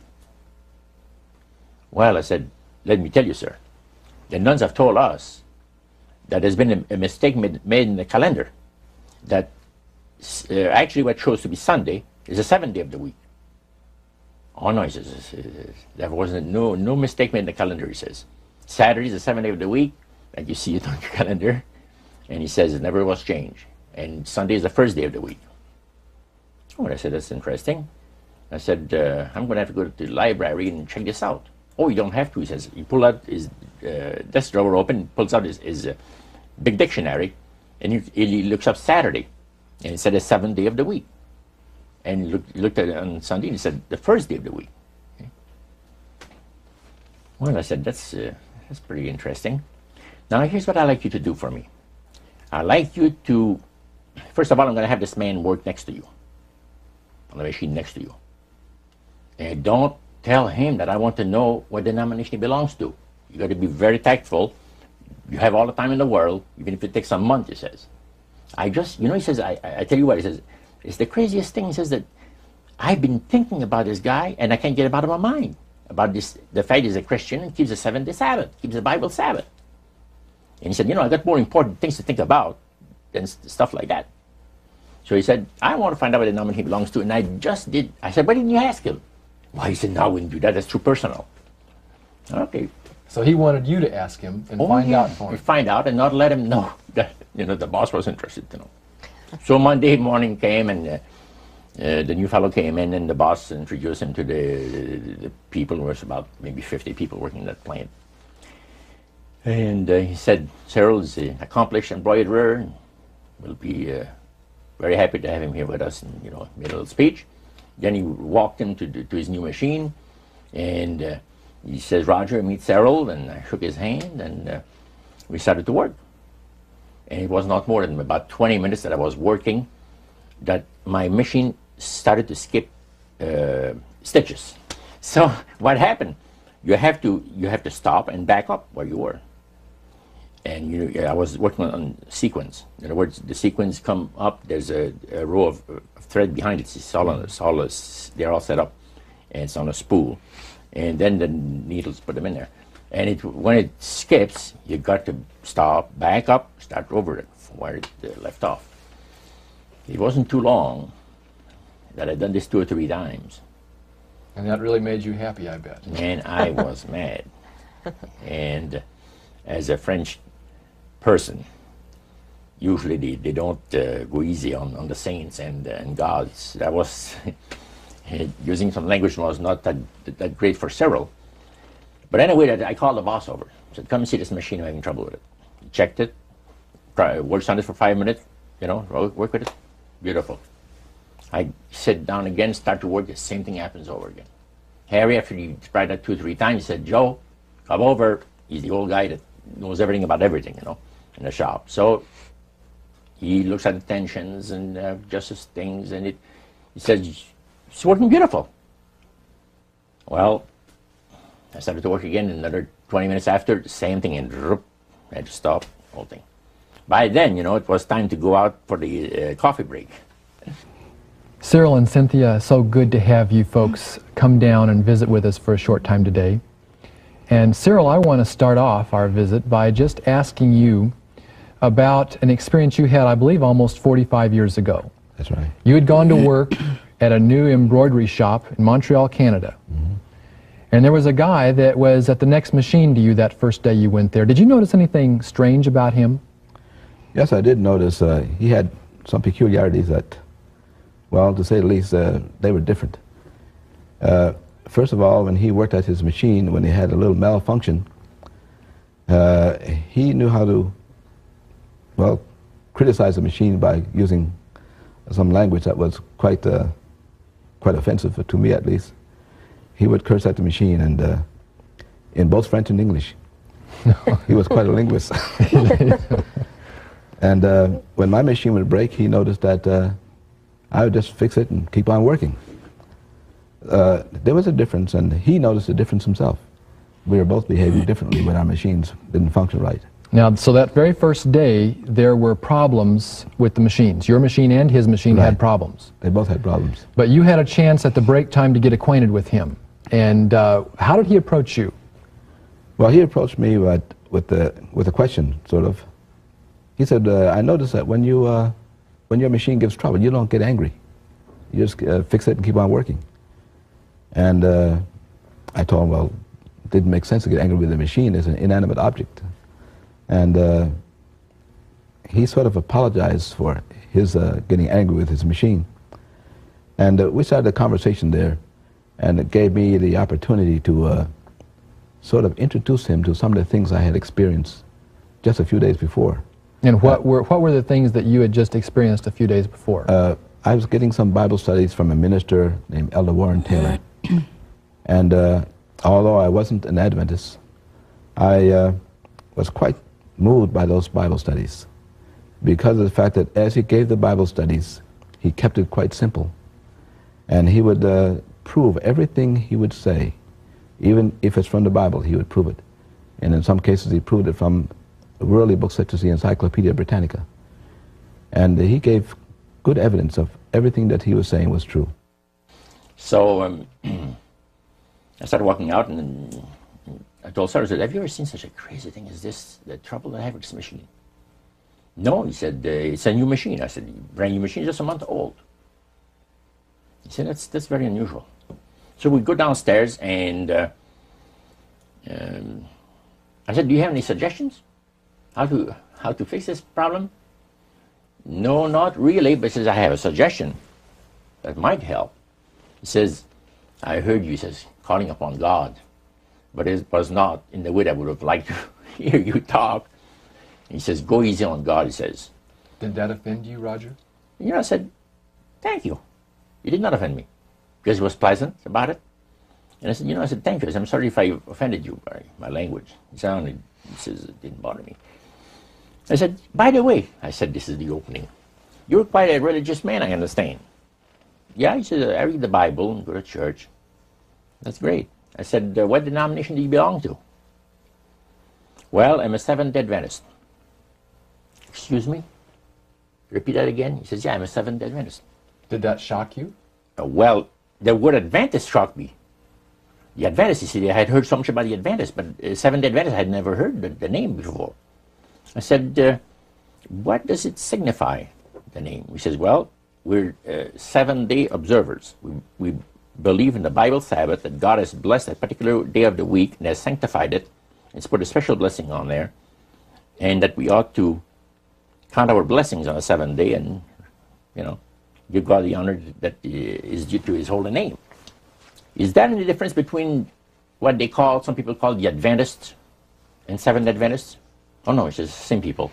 Most people just talk about the Adventists, and people know that they're talking about the Seventh-day Adventists. Then your interest was really piqued. Now I said, man, what a unique thing to have happened to me, that I meet one of these guys. You're together out there at your first break time, and you're discussing the language on the job when the machines had broken down, but you had an opportunity to begin to share some of this newfound faith that you had been discovering. Right. Did you find him to be interested, open? Well, what really happened was he would ask questions, and I found out later that the reason he asked questions was when I went to get the job, I was so impressed with Elder Taylor's Bible studies that I told the employer right away that I didn't work on the Sabbath. He said, well, that's all right, you don't have to work on Sunday at all. I said, no, Saturday. So being a Jew, he became rather interested. And he told Roger, Roger told me later on, check this fellow and find out why he keeps my Jewish Sabbath. So Roger's questions were motivated by the fact that he was told to check. And the more questions Roger would ask, the more interested he became himself. So as he became more interested and I told him more, he suddenly said, I want to hear more about your religion. And I said, okay, this weekend. He said, no, tonight. So we talked about a number of things. And after lunch, I told him, I said, I want to see you at 3 o'clock. Again, I want to have another question for you. So 3 o'clock came along, we had the coffee break, and many things had passed through my mind. And I knew that if I get involved with religion, the Spirit is going to destroy me. So I've been assured, we've all been assured of that. You don't deviate from the will of the spirits, otherwise you're nothing, your history. So I told him, I said, Cyril, would you show me out of the Bible the things you told me today if I went to your house? He says, yeah. Yeah, he says, yeah, I'd be glad to. He says, when, next week sometime? No, not next week, tonight. Did he look surprised when you said that? Yeah, he's surprised. He said, what's the big hurry? I said, I can't tell you why. But it has to be tonight or never. He said, you serious? I said, yeah. And you can't tell me why it has to be tonight? I'll tell you the reason why. He says, I would like to have you come another night. Because I have my collection of jazz records that somebody's coming to look over. He had been collecting jazz records for years. And he said, I have somebody's interested to buy them. But he said, well, I said, well, forget about it then. And he said, man, He said, you really mean what you say? That you want to see these things in the Bible? I said, sure. Okay, he says, come to my place 7 o'clock tonight. Give me his address. So that evening, 7 o'clock sharp, I rang the doorbell. Did that startle you? It startled me because it was fortunate I had 28 Bible studies for busy people, something I just bought. And I ran home, Cynthia and I were married at this time, and I ran home and I told Cynthia, we have to give some Bible studies because this fellow's coming tonight. So I went through the first couple of Bible studies as quickly as I could and got myself familiarized with them. And we got all ready, and sure enough, he came. And we sat in that room, the room that we talked about that burned, and we started those Bible studies. And he was very interested. Cynthia, that first night that you had your Bible studies with Roger, how many studies did you actually do with him? We did 4. On the first night? On the first night. We started promptly at 7, and as we went through, and we went through with everything in detail, in full detail. And we thought that, oh, this is just going to last the evening, and that would be the end of it. And then he said, no, he says, let's do the next one. So each one, so we didn't finish until about 11:30 or 11:45. And when we finished, he'd sit around and talk. By the way, he was a chain smoker. The room was covered with smoke. We could hardly see the Bibles in our laps. And we had discussed this prior about him smoking. And so we decided, we prayed about it, and we asked the Lord that even though each time he came, the room was just heavenly, full of smoke, that we will read his word and that he will take care of the smoke. And I happen to be allergic to cigarette smoke, and we were all huddled together. It was really something to see us. 28 Bible studies in a period of 1 week, 7 days. 7 days, 4 hours a night. 4 hours per evening, yeah. 28 Bible studies. Now, they didn't plan this. So, as we chatted, and I just met Cynthia, now, Cyril told me, I got to explain things to you a little bit. I am not a baptized member of the Seventh Adventist Church. I'm just studying into the church doctrines with the minister. He says, my wife is a Seventh Adventist. But he said, now I think I'm going to be baptized also to be a Seventh Adventist. But I said, I'm not one right now. Now he says, my wife is the one that really knows the Bible. I don't know much about it. And I think that she's got the right study for us tonight. He says, it'll take about an hour. Can you spare that much time? Oh, I said, evening is yours. Well, she had a set of Bible studies that were entitled 28 Bible Studies for Busy People. That was the title of the series. She pulled one out and she says, now, we could see here, there's different questions. The first one was on the Word of God. And she read the question and said, then we can find the verses in the Bible that gives us the answer. And the next question, she said, would you like that? I said, beautiful, let's go. So Cyril was sitting next to me with his Bible because he was able to find where it was. I had never opened a Bible in my life, never. So, because I never had access to it, let's put it this way. And that's where it started, on the Word of God. After the Bible thing was over, he says, well, did you find it interesting? I said, most interesting, very interesting. I said, what's the next study coming up? Well, he said, the next study, Daniel 2, prophecy of Daniel the prophet, 2, on the world events, predicting the different great world empires that were to come into existence in times ahead. And I said, really? That's very interesting. I said, how long would that one take? Oh, she'll take about an hour. She says, you have between 20 to 25 questions, he says, you know. So I said, let's have it now. Oh, well, she said, no. She said, when could you come back? I said, why come back? Did she look surprised? She looks very surprised because she looked at her husband. And he looked at me. And I said, hey, you guys like the Bible or are you getting tired? No, we like to study the Bible. I said, let's have another Bible study. It's only 8 o'clock, you see. And at that time you were a smoker, weren't you? Oh, a smoker. You can't say that again. I was like a chain smoker, you see. And when I had accomplished something worthwhile, I used to reward myself with a cigar 2 or 3 times a week. And this is what the love of God, the power of the love of God operates in the lives of those that the Lord is trying to bless, and in the lives of those that are bringing the blessing. Now this did not take place. First of all, we kept on studying. We had 4 Bible studies that evening. And when it came to 9 o'clock, we had Daniel 2 over with.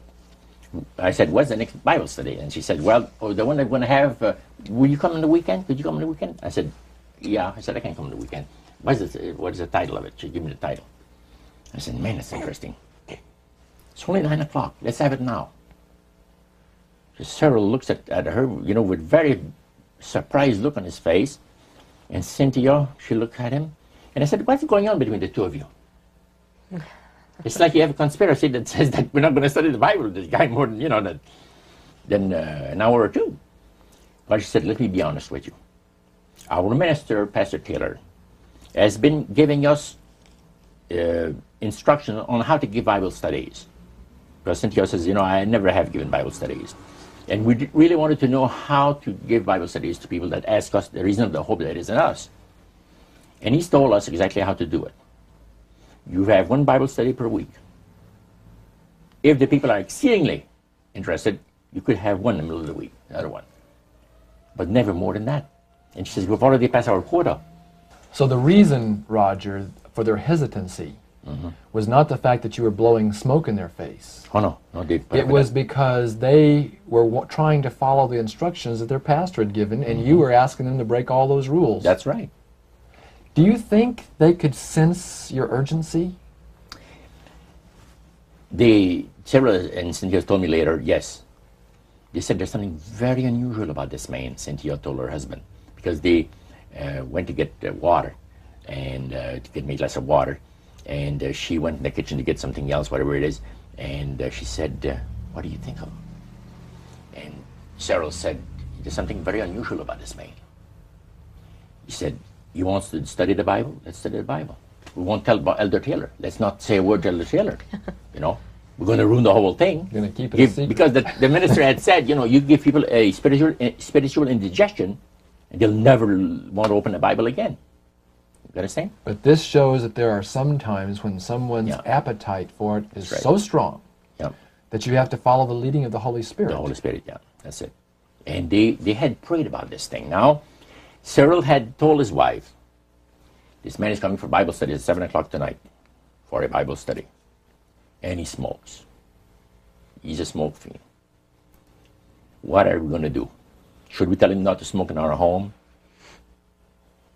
He said, if we do that, I'm afraid he's not going to stay for the Bible study. What would have happened if they had asked you not to smoke? I would have said, I'm sorry. You're not my kind of people. You see? You're too reserved for me. I'm sorry. And still to this day, I thank God for the leading of the Holy Spirit that at that crucial time moved in there and inspired these people to say, you know, wouldn't you die, Cyril, for us to save a soul for Christ? Cynthia said to her husband. He said, yeah. It's not going to kill us, even if we inhale all the smoke that he puts out, right? Because they had prayed about it, and then they had thought about it, and then when it came to be 7:15, he said, what are we going to do about the smoking? Are we going to tell him not to smoke or what? And then when she came out and she said, you know, let's put up with it. Well, we had that 3rd Bible study. Now it's 10 o'clock. And I said, by the way, what's the next title? And she told me about it. My goodness, this is a beautiful Bible study. I said, let's have it. And he said, you know, really, Roger, we've studied too much tonight. We're never going to be able to remember these things. Oh, I said, you'd be surprised. I got a mind like a sponge for the things that I like. He said, you're enjoying yourself. I said, never heard anything like this in my life. Let's have another study. What time do people go to bed? First of all, I don't want to, you know, infringe on your on your regular habits of resting yourselves. And, well, he said, we go to bed 11 o'clock. Beautiful. I said, go on, Cynthia. And Cheryl says, go on, Cynthia. And we had another Bible study. Now the Bible studies are over. And I said to myself, if I'm still alive, I want to be here tomorrow night. Did you seriously doubt whether you would be alive the following night? I felt sure I was going to be killed, going to be destroyed in some kind of an accident. Because I've heard of so many cases. So I knew that I was not, this is the way I felt. I was not going to be alive tomorrow night. If for some reason I'm alive, I want to be back here with study the Bible with these people, see? So I said, what are you people doing tomorrow night? Not too much. What about 7 o'clock? Another Bible study. And she looked at her husband, and he looks at her, you know, and he said, hey, we won't tell Elder Taylor. We won't tell him a word about it. We'll just do it. We'll just do it. He says, we'll be here at 7 o'clock tomorrow night waiting for you. The next night, man, I was there. 4 more Bible studies, see, and more smoke. This has been part 1 of a trip into the supernatural. The conclusion of this exclusive interview is contained in part 2.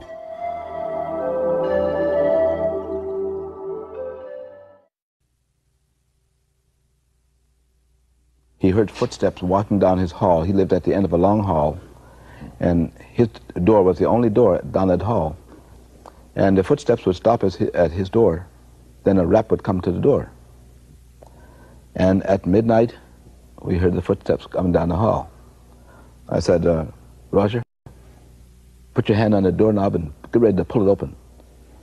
And so with all the bravado that I could muster with a gun, I waited for the rap on the door, and there it came.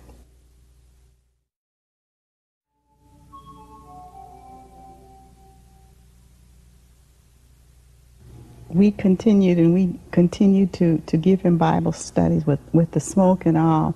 And we got down to the Bible study where health, diet and health. Body temple. Body temple. And he was fascinated with that. And so we finally told him that, I think there's a text that when men turn away from God, they turn to the bitter weed. Bitter herb. Or herb or something. So we like the bitter herb to tobacco and so on. He was fascinated with it. And he says, well, why didn't you tell me that you didn't smoke? I think what really got him was when I read that, know ye not that your body is the temple of God, and if any man defile the temple of God, him will God destroy. And so he asked me, what do you mean by that? So my reply was, well, let's take the church. We all respect the church. Would you take a cigarette into the church and smoke it? He said, of course not. Then I said, would you take alcohol into the church and drink it? He said, no, that would be silly. And so by making those comparisons, finally I said, your body is the church. Your body is the temple. He said, then my smoking? I said, right. He said, why didn't you tell me this on the first night? I said, if I had told you this on the first night, you wouldn't come the second night. He said, you know, that's right. So you can see where patience is a virtue. If you use patience and take your time, it pays off. He told us that he realized he was getting into demon worship to the point where it was scaring him. He was frightened. And he prayed a prayer to God, even though he didn't realize it, and it wasn't with all the trappings that Christians usually use. But he said, if there is a God in heaven, help me. And at that time, you were an answer to his prayer. That's right. But also, wasn't he an answer to your prayer? He certainly was. When Elder Taylor got to the point in his Bible studies of speaking about the Sabbath, all of my background, I was born in Halifax, Cynthia was born in Montreal. All of my background was Baptist and some Methodist. And I couldn't see going to church on Saturday instead of Sunday. In fact, I would laugh at my wife for quite some time even as a child, the fact that she was going to church on the wrong day. But getting back to the point is, when we were taking those Bible studies and Nellie Taylor got to the Sabbath question, he proved it, and yet I didn't believe it.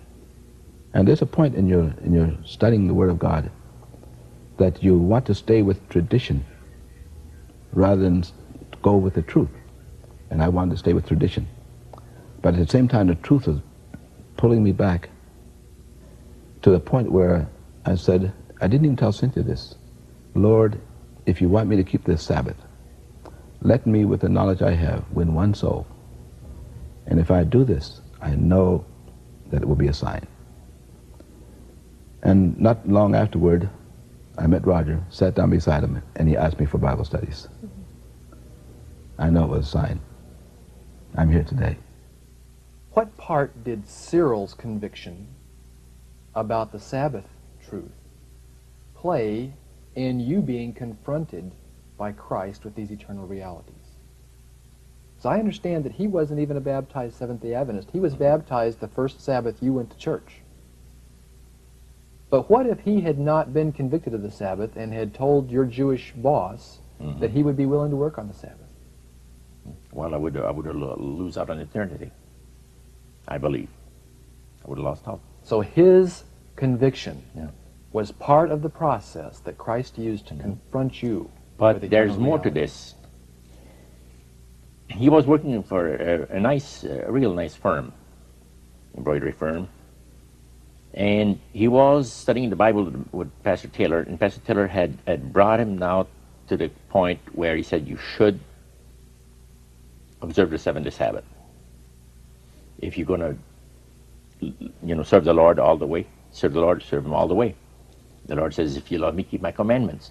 The fourth commandment says, remember the Sabbath to keep it holy. And the Lord says, why he wants us to keep it holy? Because he's God and we're the creatures, and that we ought to be counting our blessings, so to speak.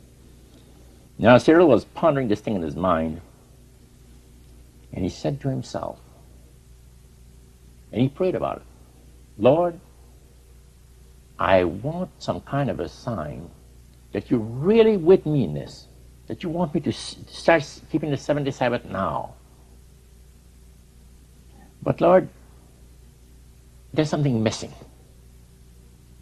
I'll tell you what, if you make it possible for me to meet someone that doesn't know about the Sabbath, because not too many people know about it anyway, and that I'm able to convince him of the importance of the biblical Sabbath of creation, then he says, I'll know that you want me to start keeping the Sabbath now, instead of next year or some other time. And do you know that prayer was answered in 2 weeks? We figured out a time, about a time that I said, there's a God in heaven that cares for me, help me. I think it's a couple of days after that he made a decision that, hey, Lord, show me. I know, I just would like to enjoy the experience of knowing that you're listening to me and that you're doing something special for me. And I'm doing something special for you because I'm obeying your commandment. So in reality, Roger, you were an answer to his prayers while you were still a Spiritist. Cyril, did you and Cynthia know at this time when you were studying with Roger that he was involved at all with spirit worship? You know, the Lord blessed us mightily. He blessed us with the fact that we were completely ignorant of anything. And I would not advise anybody to openly go and do something like we did with having the knowledge that this person is a devil worshiper, because no person has the power to overcome this on their own. But I feel very impressed that the Lord, the Holy Spirit, guided us, and our eyes were covered until a certain time that we could handle it. And when was that time, Cyril? When did you discover that this man worshipped demon spirits? We discovered that midway between the lessons, and I don't know exactly what point it was, but one night he came, and we had previously studied on the unpardonable sin, and he came with tears in his eyes, and he was very upset, and he said he was upset, and he had books under his arm, And I said, well, what are you so upset about, Roger? Roger in French. And he said, well, you don't know what I've been doing. So I said, look, the Bible says all manner of sins will be forgiven. And he said, but you don't know what I've done.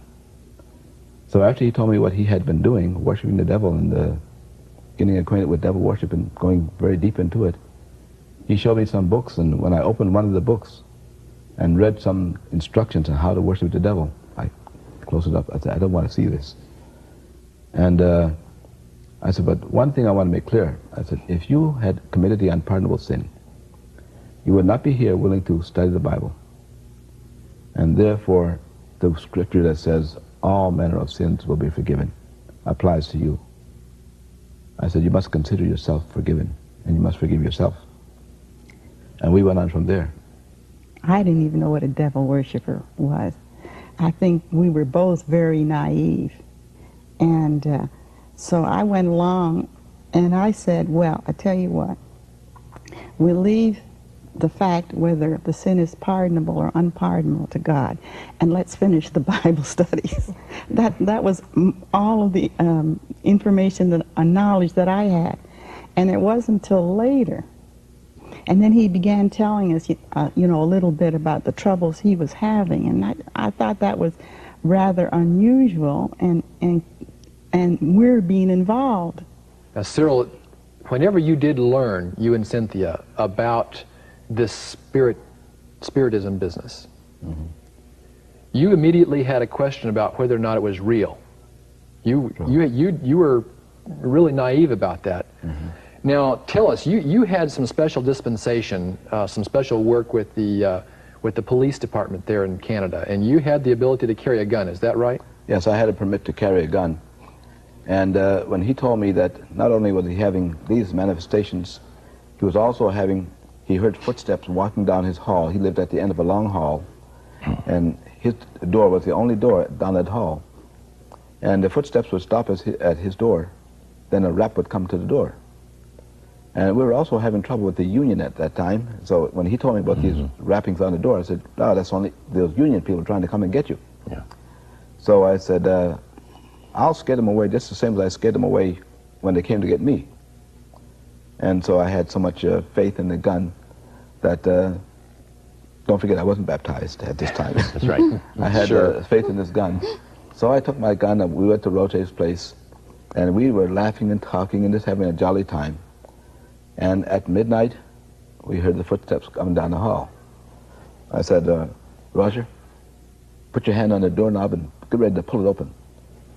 And so, with all the bravado that I could muster with a gun, I waited for the rap on the door, and there it came. And I don't know exactly how many times the rap came. Well, first I opened the door, and there was nobody there. Right. And you said, now his color changed. The color of his face changed. The color of his face changed? Yeah, believe it or not. He was expecting union people. There wasn't anybody there. There was nobody there. What was your emotion at that moment, Cyril? What did you when that door came open? And there was nothing there. Well, his emotion, excuse me for jumping in here, okay, was that he was almost like, a statue of salt. That was your observation, yeah. Roger. That's right. So I said, "Hey, let's sit down, man." I said, they're not going to harm us. So we sat down with Cyril, and we talked some more. There was no problem. And about 10 minutes later, the spirit knocked on my balcony door. And the glass was loose a little bit in there, and it rattled pretty bad. And did he still have all the bravado? By then, he jumped right out of his seat. Didn't you, Cyril? And he said, "Let's get out of here," because he had knocked real hard. Yeah. It was at that time I said, "Roger, I think it's time for me to get rid of the gun and get baptized." Yeah, that's right. That's right. That made him make his baptized. Well, I've heard of lots of ways the decisions are made, but that's probably one of the most unique I've heard, Cyril. Dramatic, to say the least. Yes. We were like children dealing with something we had no knowledge about, and he protected us.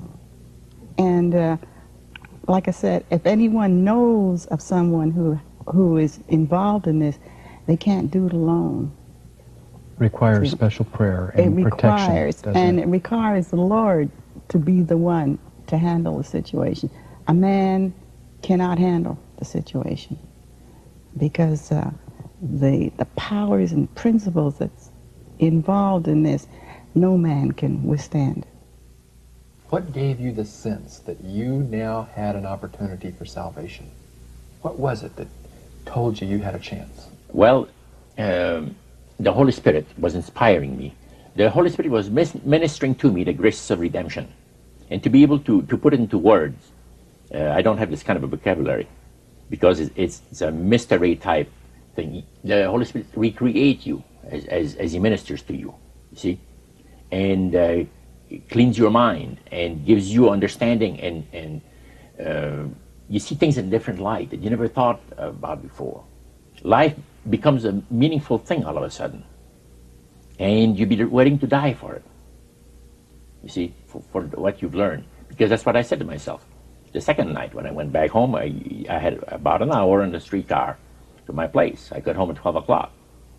I said, hey, if they do me in tonight, I have the beautiful experience of having learned these great, wonderful things about God.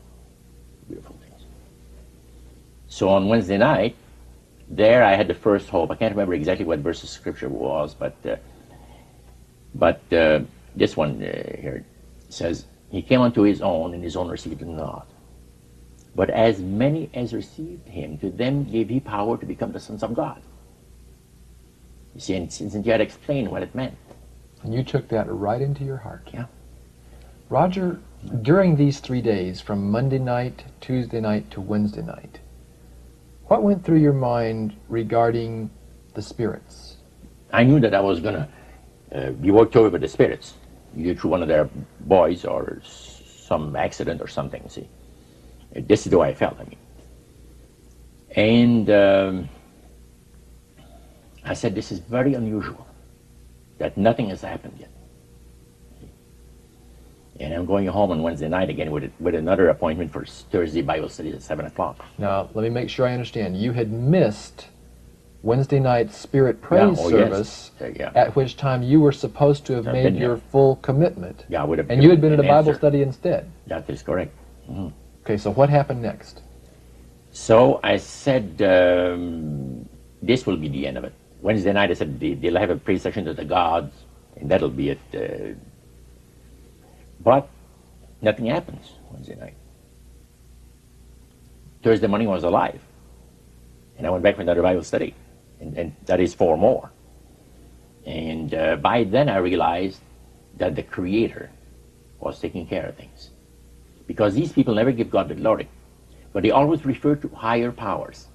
They respect, they pride themselves on the fact that they respect authority. You see? So therefore, they recognize the Creator for who He is. And but of course, that the Master, fallen Lucifer, is just as smart as God is. And he's got it worked out, so he's going to have a kingdom to himself for eternity, and you don't have to worry about things. So I realized that the power of God was intervening. Now I became brave, see, and the Spirit of God gave me the strength to do that, because I said that God gave me the strength to be able to die for these things that I just learned, see, and that's what happened. I got those Bible studies. So you went ahead and went to Bible studies on Friday night? Yeah. And then you kept your first Sabbath, didn't you? Tell us about your experience on Sabbath. First, that evening, before I left, 11 o'clock, Cheryl says, you enjoy the Bible studies? Oh yeah, very, very much so. I said, tomorrow you people are going to church? He says, yeah. I said, interesting. He said, would you like to come with us? I said, yeah. Because I had the Bible study on the Sabbath already. I said, sure. I'm still alive. And he said, what do you mean by you're still alive? Well, I said, I said, if I'm still alive, I'll be here, I'll do this, I'll do that. But I knew what I'd said. I'm still alive. And he said, would you join us here and we'll walk to church? It's not that far. We'll walk a few blocks, and be a nice day tomorrow. I said, yeah, sure, meet you here. And we walked to church, and we were welcome at the door, and there was a rack of brochures on the walls. I walked over and looked at some of them, picked up a couple, put in my pocket, and we were from Sabbath school, and I thought it was great. Roger, the Lord helped you get through the Sabbath day without smoking. How did you eventually deal with your smoking habit? Well, I tell you, Pastor Taylor talked, for quite a while. When it got to be about 6:45 in the evening, I was getting very distressed because I got a tremendous urge of smoking about an hour before. And I said, oh, I gotta have a cigarette. I just can't stand it anymore. And as the pastor continued explaining what I had to ask him to explain, it was difficult for me. And as you left, I told Cyril and said, yes, I'm sorry, but I got to smoke. And on the way home in the streetcar, I said to myself, this is going to be, she was expression, but a hell on earth to give up smoking. Then I said, no, it's not going to be, because I'm going to have help. I got to my apartment and I opened a clothes closet and I had 2 cartons of cigarettes on the shelf. And I opened them up and threw all the cigarettes, all the packs were opened up, threw into the toilet and flushed it down the drain.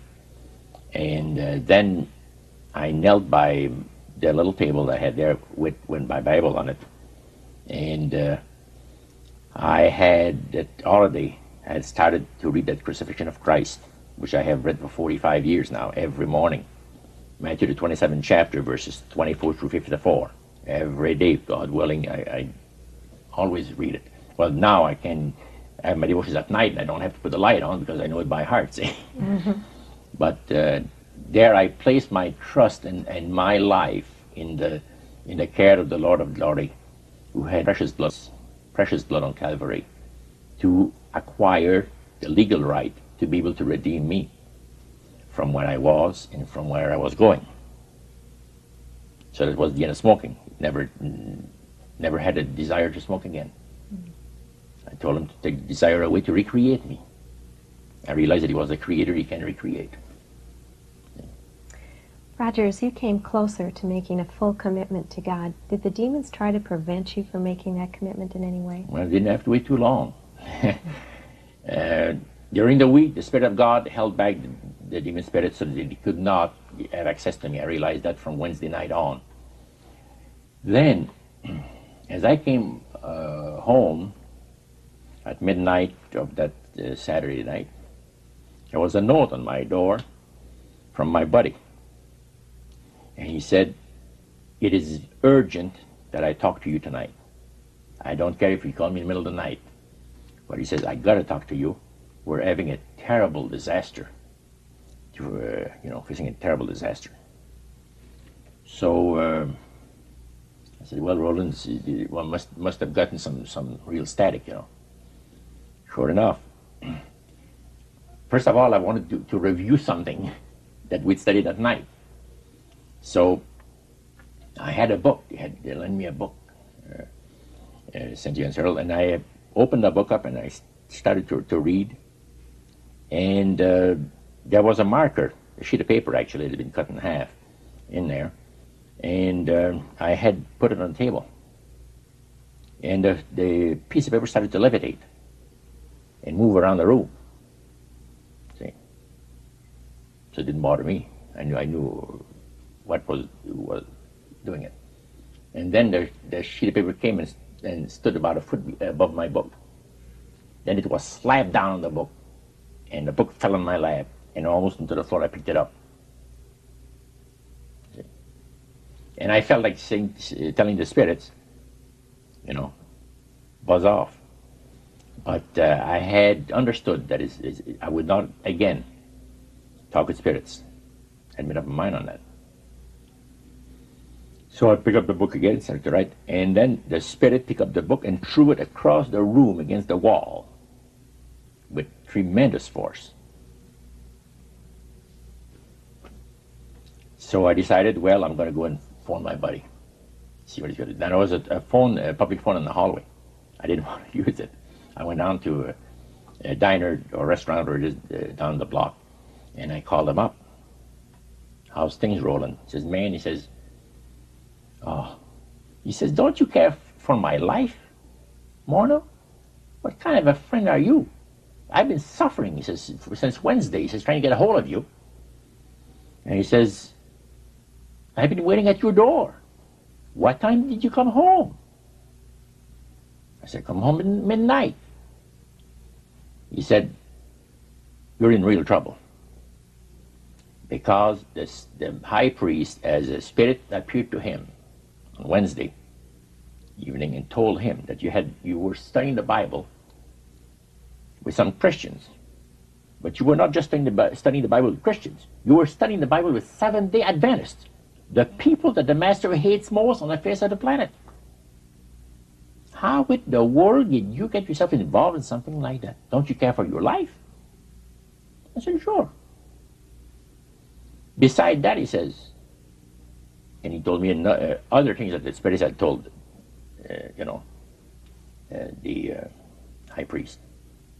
So the conversation went on the phone for a while, and I said, now listen, it's not possible for me to explain to you over the phone what has taken place in my studying the Bible 4 hours per evening, through the week. Why don't you come to see me tomorrow sometime, and I'll give you the reasons, the real reasons why I did what I did. He said, okay. So we made an appointment for sometime Sunday morning. And I went back, after my phone call, I went back to my apartment. And then I decided I might as well get to bed. It's late. I get to bed. I was not sooner in bed, the lights went on. I got up, went to the lights off.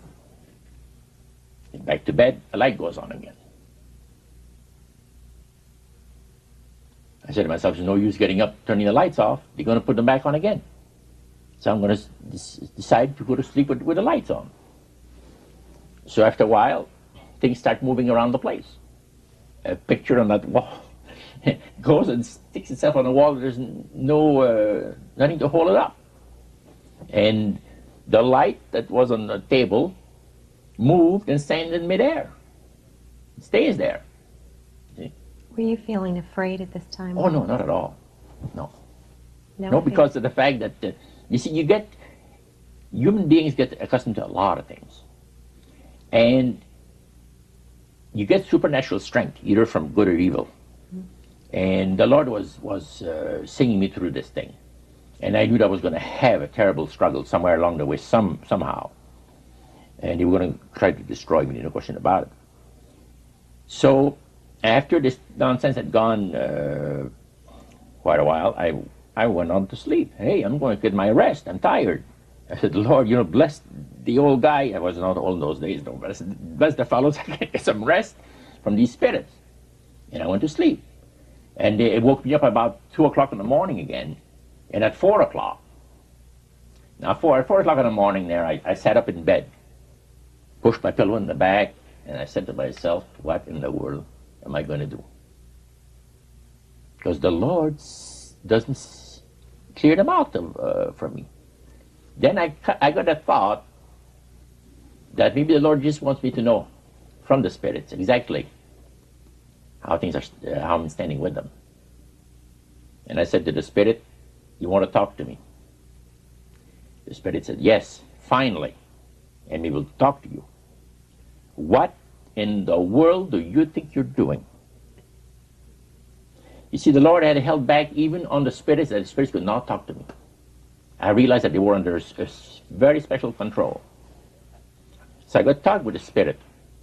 And I realized that he was a spirit counselor, because he said, the Master has tremendous plans for your life.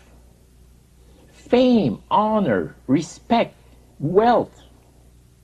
Don't you value any of these things? I said, I want you to know, Spirit, that 10 days ago, I would have grabbed your offer. But now you're talking to a former spirit worshiper, and I'm educated to the reality of life, especially of the reality of eternal life. And I said, I'm not interested. For about maybe 2 or 3 minutes, maybe 4 minutes, and it's a long time. In a conversation that was no response to what I had said. It was like he was totally amazed by your Yeah. courage. Yeah. Then when the Spirit spoke again, he had a tremor in his voice. In other words, you know when a person gets really desperate in a crisis situation, your voice changes. And it gave me the impression that he had a hard time expressing himself. And that was a very clever individual. Well, he said, we've worked for so long, over the years, to prepare you for the Master's work. And what are you doing? You know, and things like that. And he told me, okay, you're turning down the offer of the Master. I said, definitely. He said, from now on, he says, poverty will be a lot of your life. That is, he says, if you can manage to stay alive. And he says, that I doubted that you were going to have much of.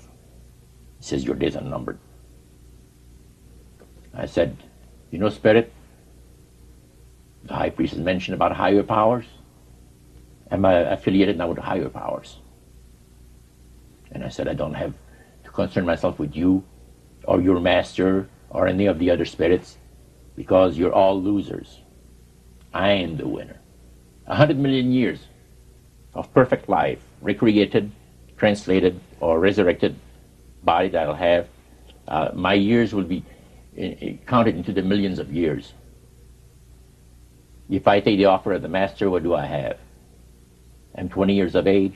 Add, even if I live to be 100, how can you compare that to 100 million years? And I'll have all the gold that I want and the silver that you're offering me, and more. So I'm not a loser no more. I'm a winner. And the Spirit says, will destroy you. And he laughed. He had this was frightening.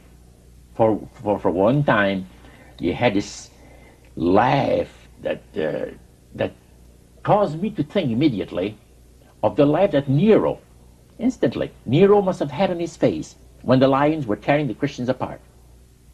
That's the thing. I said, this is the way that Nero must have laughed when the lions were tearing Christians apart, you know, in the arena of the Colosseum in Rome. Yeah. So how did the Spirit finally leave, Roger? To finally leave, almost took the door away with him. He left through the balcony door, and the door was slammed open, and the doorknob almost went through the plaster in the wall. Did he leave on his own accord? I commanded him to. I commanded him in the name of the Lord Jesus to leave my place, to come no more. And he left? And he left. And instead of slamming the door shut behind him, like a person would, he slammed the door open as he went out, and it slammed into the wall and the doorknob. Cyril may still remember, you could see the imprint of the doorknob in the plaster of the house was maybe 50 years old, so the plaster had been settled a long time. You commanded the demon to leave by the blood of Jesus Christ. Yeah. He left, slammed the door. Did you go back to sleep? Yeah. And then the next morning, your friend Roland came over. Well, between that, I'd like to tell you a bit Okay. more. I woke up in the morning, of course, and I said, time to get up. And my Bible, my night table was to my left. As I was laying in bed, I put my hand on the Bible, and then I started to shuffle, the pages like this. Mm-hmm. And I was thinking about many things, and I was doing this. And all of a sudden, I opened the Bible, wide open. And then I got thinking about it again, never realizing what I'd done. I got up, and after I straightened myself out a little bit, I looked at the Bible, and my eyes fell on this Isaiah, chapter of Isaiah, the prophet, and I got reading, and it was the experience of Hezekiah when Sennacherib, the great general of the armies of the Assyrians, had compassed about the city of Jerusalem, and he was telling Hezekiah that he might as well give up, open the gates, you're not going to survive this because we've destroyed all the nations that we've gone through before getting here. And I was very impressed. The fact that Hezekiah took the letter that the general had sent him, and he went in the temple of the Lord and placed it before the Lord, and he talked to the Lord about the letter. You see? And asked for his protecting care and guidance. And when he had not yet returned to his castle, when Isaiah came, the prophet, and he says, the Lord has got a message for you. The wicked Sennacherib has come. That's the way he's going to return. And I love that prayer, that Hezekiah prayer. I memorized that. It was a beautiful prayer. Because I got it, from that moment on, I got an inner desire to fortify myself with the Word of God. Because every time that I read the verse in the Bible that applied to my condition, I received encouragement and strength. And I said, this is what I need to do. I'm going to fortify myself with the Word of God. I'm going to memorize the Word of God. I'd write there, and then I took a piece of paper. I underlined those verses of the prayer of Hezekiah in red in the Bible. I wrote down on a piece of paper, put it in my pocket, my coat pocket. So when I traveled on the tramway, you see, I could memorize that. And I've done that now for 45 years, and I'm still memorizing things, you know. Because Hilda says to me once, she said, are you still memorizing? I said, yeah. Why are you memorizing? You know so much of the Bible and everything. I said, well, I need some more. You gotta have, keep feeding yourself spiritually. And that was the blessing that it was. I saw there a beautiful deliverance. And then I read the rest of the chapter, and it shows that during the night, the angel of the Lord went out. So when the general and his officers woke up in the morning, they looked over the camp, and all their soldiers were dead. And they took off for Nineveh before they were done in. And he went to the temple of Nisroch, his god, and Sennacherib, and while he was worshiping there, his sons came in and put a dagger in his back. And they fled to the land of the Arameans. I was very impressed with that. And I left the Bible open there. I had my worship. When my friend came over, the Bible was still there. So, whenever your friend Roland came over, you had just finished your worship time and you had read this story about Sennacherib. What did he say? Did he feel agitated? Was he upset? Oh yeah. He came in and sat himself down and he said, I can't believe it. Not, of all people, he says, not Morneau would do a stupid thing like daring the spirits. You know? He said, you're an intelligent man, Roger. You know, you got a choice. The high priest tells me that if you come to see him with me now, no problem. Everything's going to be straightened out of the spirits. He promised them that already. He got that assurance. And he said, let's do the right thing. Why gamble with your life? I said, well, I'll tell you what. I don't feel like going to see the high priest. Now or ever. And we conversed about a number of things, and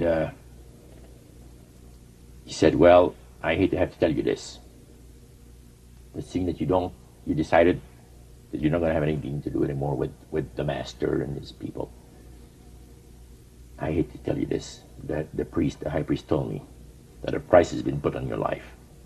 A medical doctor, remember, he gave me the name, has pledged $10,000 to have you done in. How did you feel whenever you found out that you had a contract out on your life? Well, it surprised me a little, but I had prepared myself for something worse. So that it didn't bother me too much. Because see, the strength of the Lord, the word of the Lord was, the Spirit of God was giving me strength. Okay, was the presence of the Spirit of God evident to Roland there that Sunday morning? As we talked, and now he decided that he was losing the battle. He became very nervous. And he got up and went to the door, put his head on the door, and we talked there. He says, Morneau, please, if it's not for your sake, do it for me. Do you realize what's going to happen to me if something happens to you? I don't know how to go to treatment. I said, hey man, let me tell you something. I got a suggestion for you. You come with me. I'll guarantee you all the protection that you need to live to ripe old age. And beside that, I'll tell you what. You should go back and tell the high priest and all his boys to come to our church. I'll arrange with my minister to have 100 spaces there, right off the center aisle. I felt like I'm making them an invitation. Well, he says, I would never say a stupid thing like that. He says, well, that's your responsibility. I said, no, things are settled. He lit a cigarette, and as he lit the cigarette, I saw his hand shake like this. And I said, you're quite nervous. Well, let me tell you, he says, there's a power here, a presence that I'm not accustomed to. I'm very uncomfortable because there's a power here that makes me terribly uncomfortable. Well, I said, you know what it is? It's the presence of the Spirit of God, the Spirit of the Creator, the life giver. And I said, every other power is subject unto that higher power. You're aware of that? Oh, yeah. So that's the way that it ended. He decided to go. He told you that you had a contract put out in your life. Yeah. How did you respond to him? He was nervous, but he said yes. to you, you're walking under the shadow of death, Morneau. How did you respond? I said, my friend, I got some news for you. Not so much for you as it is for the high priest. And now the Spirit of God gave me very special righteous indignation. Have you ever heard of that terminology? That when I heard that they were going to do me in with, have me shot, I said, look, I got some news for the high priest and his boys. The day that they wipe me out and they do me in will be the day that the life giver is going to pull the bread of life on all of them except the high priest. And there'll be dead cadavers there in the temple. And tell the high priest this: don't call funeral directors because they don't have enough, ambulance, but what do you call Coffins? No, the wagon. Oh, Hearses. I said, you better call the fire department of Montreal. Then you pile them all up there, the whole 100 of them. I said, this is what's going to take place. He said, you're a fool. I said, you think so? Let me show you something. Picked up the Bible, and I said, I'm going to tell you a little story.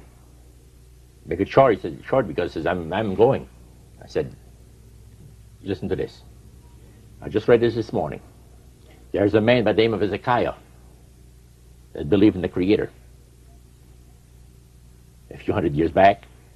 And let me tell you what happened to him. Sennacherib came with his armies, told him the story. He went before the Lord and prayed about it. And the Lord says the way that Sennacherib came, that's the way he's going to go home. And during the night, 185,000 men were destroyed by the angel of the Lord. So I said, don't tell me that I don't know what I'm talking about. I said, I can assure you that if they put a bullet in me, they're all going to lose out. Because the Creator will remove the breath of life. And I felt as sure of that as if it was a prediction that I think the Lord would have backed up my word. So how did he respond after you told him that story? Well, he said, I guess he says that I've lost my time. Before we part, he says, I don't want to even shake your hand because you're not a friend of mine no more.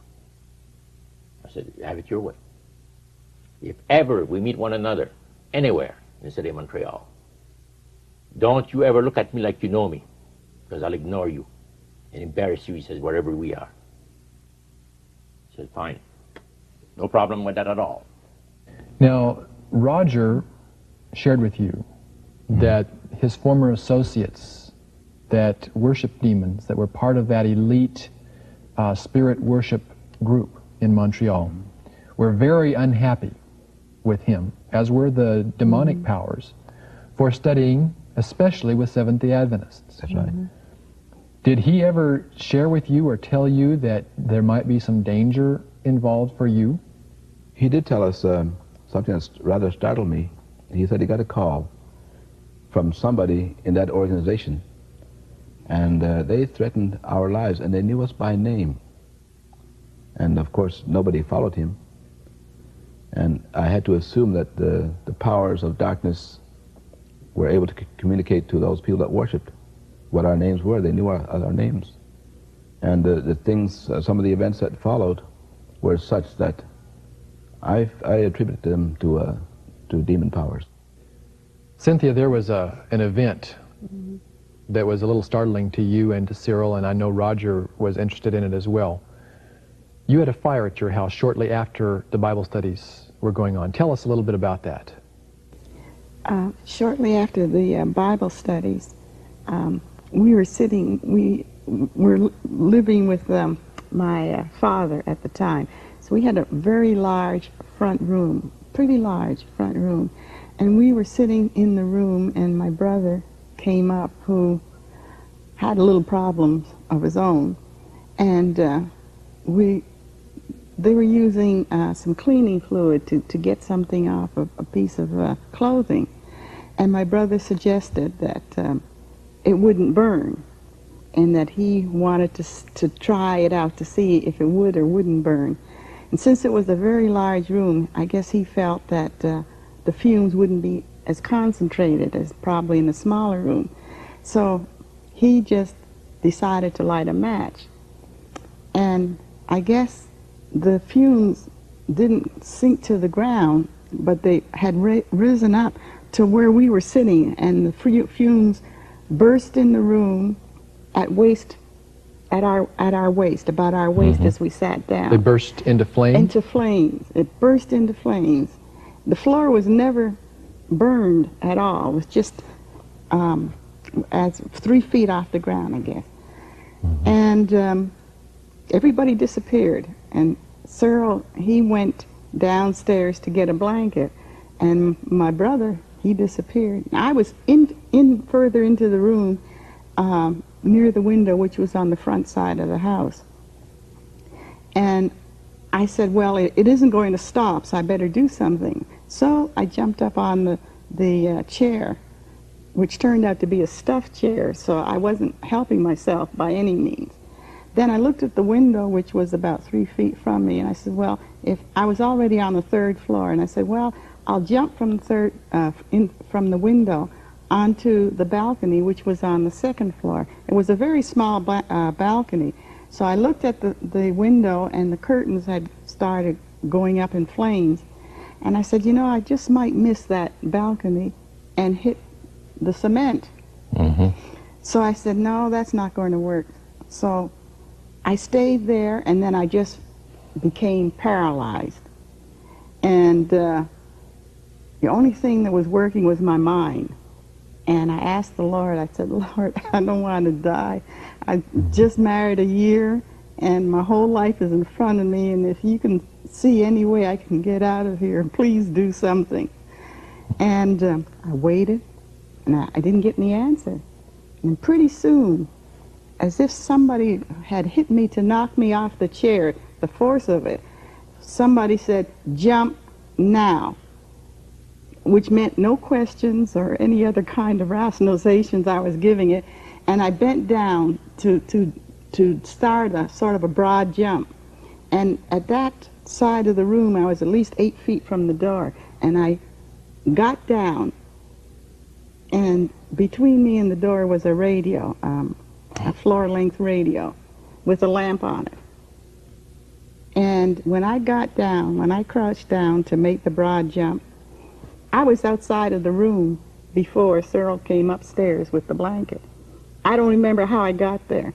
You were just kind of moved. It just moved. And then what happened where you had just been? The can of gasoline apparently was sitting. It wasn't gasoline, it was naphtha. Naphtha was right by the chair, and it blew right up, a big hole into the ceiling, just as I moved away. And My hair was burnt, all my face was burnt, and, well, not all, right around here.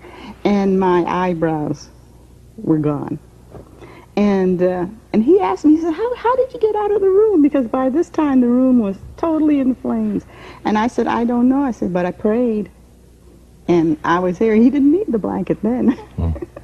The Lord answers our prayers in spite of what the devil may try to do to us, doesn't he? After the fire, and we moved away, and we were getting ready to come to the United States, we, of all places, moved in with an Irish family. In a French neighborhood. In a French neighborhood. Partying, they loved to party. But we stayed to ourselves pretty much because we felt that we would soon be leaving the country anyway. And they turned out to be really nice people. But while we were there, we had several different things happen. Like, for instance, we would say our prayers and get in bed, and then the doors would start slamming and the windows would go up and the wind would come through the room. And it terrified us. And so we went to bed every day, every night, with our Bible under our pillow. We'd turn on the light and everything would be calm, like, you know, as you expect. And then this would happen it happened for a couple of weeks. And then another thing started. Dishes would act like they were falling out of the closets, and somebody was sweeping with a broom on a hardwood floor, and all kinds of different things. And I was terrified. I wouldn't stay in there, you know, at all. Did this happen? Excuse me. Did this happen during the Bible studies while you were giving this is afterwards. Right after this. We had a lot of things happen to us afterwards. For a couple of months. So you were harassed by the demonic spirits. That's right. For your role in bringing Roger to a knowledge of biblical truth for several months. Now, several months. How did it stop? The powers of darkness don't really stop. The only way you can keep them in check is on your knees, prayer. I don't think anybody is immune to the problems that come about as a result of the devil's work. The devil is working against us full time. He knows his time is short, and there's no way of saying that, oh, he stopped. Because when you say he stopped, that's the time he's going to start. We still have problems today that we know that the devil is behind them. Many of the mistakes that we make, or that we think we make, we've been set up in most cases. And that's why the Lord wants us to pray without ceasing. Has there ever been a time whenever you were experiencing a difficulty that you felt was the direct result of the demonic forces being angry with you? That you wished that you had never met Roger? Never. No. Never. I'd do it all over again. If the same situation occurred, I'd be willing to do it all over again. Life is not as important as eternity. And a soul is not, cannot be turned away because of your own fear or your own lack of courage. There will never be a time when I'd be sorry. After the demon left you that Saturday night, did you have any more demon harassment over the next few months, or was it just over instantly? No, it was not over instantly. Every night, the spirits knocked on the walls, knocked on the doors. I was awakened 2 or 3 times a night. But they were trying to reopen conversation with me. The Lord would not allow them to bother me in any ways, except that they tried to have communication with me. And that, it seems that the Lord, see, the Creator has given us freedom of choice. You can choose good or choose evil. You see, that's your prerogative. It's a freedom that He has given us, which is beautiful, freedom of choice. Well, of course, the enemy of the Lord says, hey, I want access to it. At least you can allow me to knock on the door. He responds, you lost him. He's mine. So I knew that very well. And it went for 6 months that the spirits knocked every night. Did you wonder why they were continuing to do that? Oh yeah, I said, hey, thank you, Lord, it's all you allowed them to do. You know, they would love to destroy me, bring the ceiling down and the whole building on me, for that matter. But I said, I figured to myself, this is the thorn in the flesh. See, I had read 2 Corinthians, the Apostle Paul says, because of the abundance of the revelations that he had received from God and all that, he says, there is given to me a thorn in the flesh, the messenger of Satan to buffet me, lest I should be exalted above measure. You know, because the fallen human heart just loves to think good of itself and becomes proud and vain and sin against its creator. And the Apostle Paul says, I'm going to pray about it. He said, for this thing I besought the Lord thrice. 3 times he prayed about it. And the Lord told him, my grace is sufficient for thee, for my strength is made perfect in weakness. Isn't that beautiful? So the apostle said, therefore, most gladly will I rejoice in my infirmities, that the power of Christ may rest upon me. And I said the same thing to the Lord. Lord, if you want these critters to, you know, be after me all the days of my life and knock and wake me up every night, that's okay with me. That's the least I could put up with, you know. So when did it stop? Well, one prayer meeting, the minister says, how's things going? He says, with your Christian walk. I said, sir, couldn't go any better. He says, I'm glad for you. This was after the prayer meeting, we're just leaving. And he said, no problem with the spirits at all, huh? Oh, the spirits, well, yeah, they're trying to open communication with me all the time. You knock every night, they wake me up. You do? How can you put up with that? All right, there's no other way. Oh, no, he says, wait a minute now. He says, it's my fault I didn't tell you this. He says, the spirits have an open avenue to you that God cannot close, as long as you have in your place the literature that you, or some of the things that you had to do with spirit worship. Do you have anything like that in your place? Oh yeah, I got 3 books. Then I got some incense, and I got some candles. Well, he said, get rid of all this mess, and you're not going to be bothered with the spirits anymore. I'm sure of that. Well, I did exactly what he told me. Stopped completely. Okay.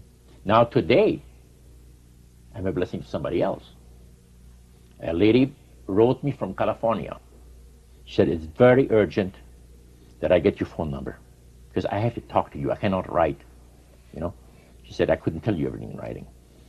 I need to talk to you so greatly because of the fact that I'm being spirit oppressed, demon spirit oppressed.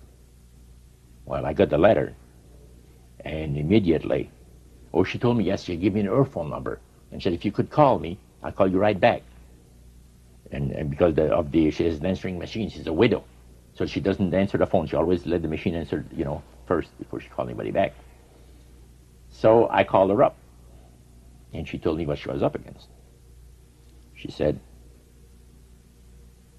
you got to help me.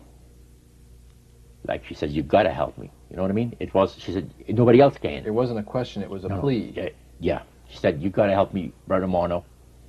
The ministers can't help me over here. And even the president of our conference thinks I'm crazy. Isn't that sad? Well, I said, exactly what's the problem? And she told me. I'm reading my Bible. And she said, the spirit picked up the Bible and threw it against the wall, like, across the room. And when I read your book, I said, this is it. That's the same thing. She told me about being bounced up on her bed, 3 o'clock in the morning, you know, from the ceiling down to the bed, thrown on the bed. And how things move around the house, and she hears a man's voice downstairs, and she goes down there, there's nobody. And then she said, the door's open and shut. I go back and check things, everything is locked. The windows open by themselves and shut. So what did you tell her? I told her, lady, I said, you're being demon spirit oppressed.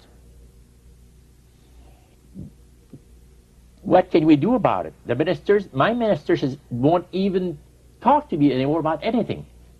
He says, hi sister, how have you been today? And he tries to talk to somebody else as soon as possible so that I don't have to tell him that in the past week I had some problems. Well, I said, lady, with God's blessing, you got your problem solved. And I gave her the recipe. And what's the recipe? I said, now you're going to have to do something very special. Okay? I'll do anything that you tell me to do that is in accordance with the will of the Lord. I said, you're going to have to acquaint yourself with the power of the blood of Christ, the redeeming power of the blood of Christ, and what he can do for you that you can do for yourself. Besides saving you for eternity, he can redeem you from this oppression. First, I said, before we go into this, tell me, have you ever had anybody in the last few years, because she said it came back, it started a few years back, about 10 years ago, and every 2 or 3 years she had this kind of an experience, but it didn't last very long. So I told her, what you have, sister, you have a taint of demon spirit defilement. Demon spirits have got direct access to you, and the Lord cannot really help you there, because you have in your home something that belongs to someone that is involved with the spirits of the dead, the supposed spirits of the dead, which are real demon spirits. As anyone that you know that could be involved with the spirits of the dead? She said, yes, the blind lady. I've been taking care of for the last 2 years, three days per week. She's given me a scarf, she's given me a Bible, she's given me different other things. She said, do you think that that could be the thing? After she told me the experience with the old lady, the blind lady, that was it. She didn't want that Bible because the Bible is giving you trouble now.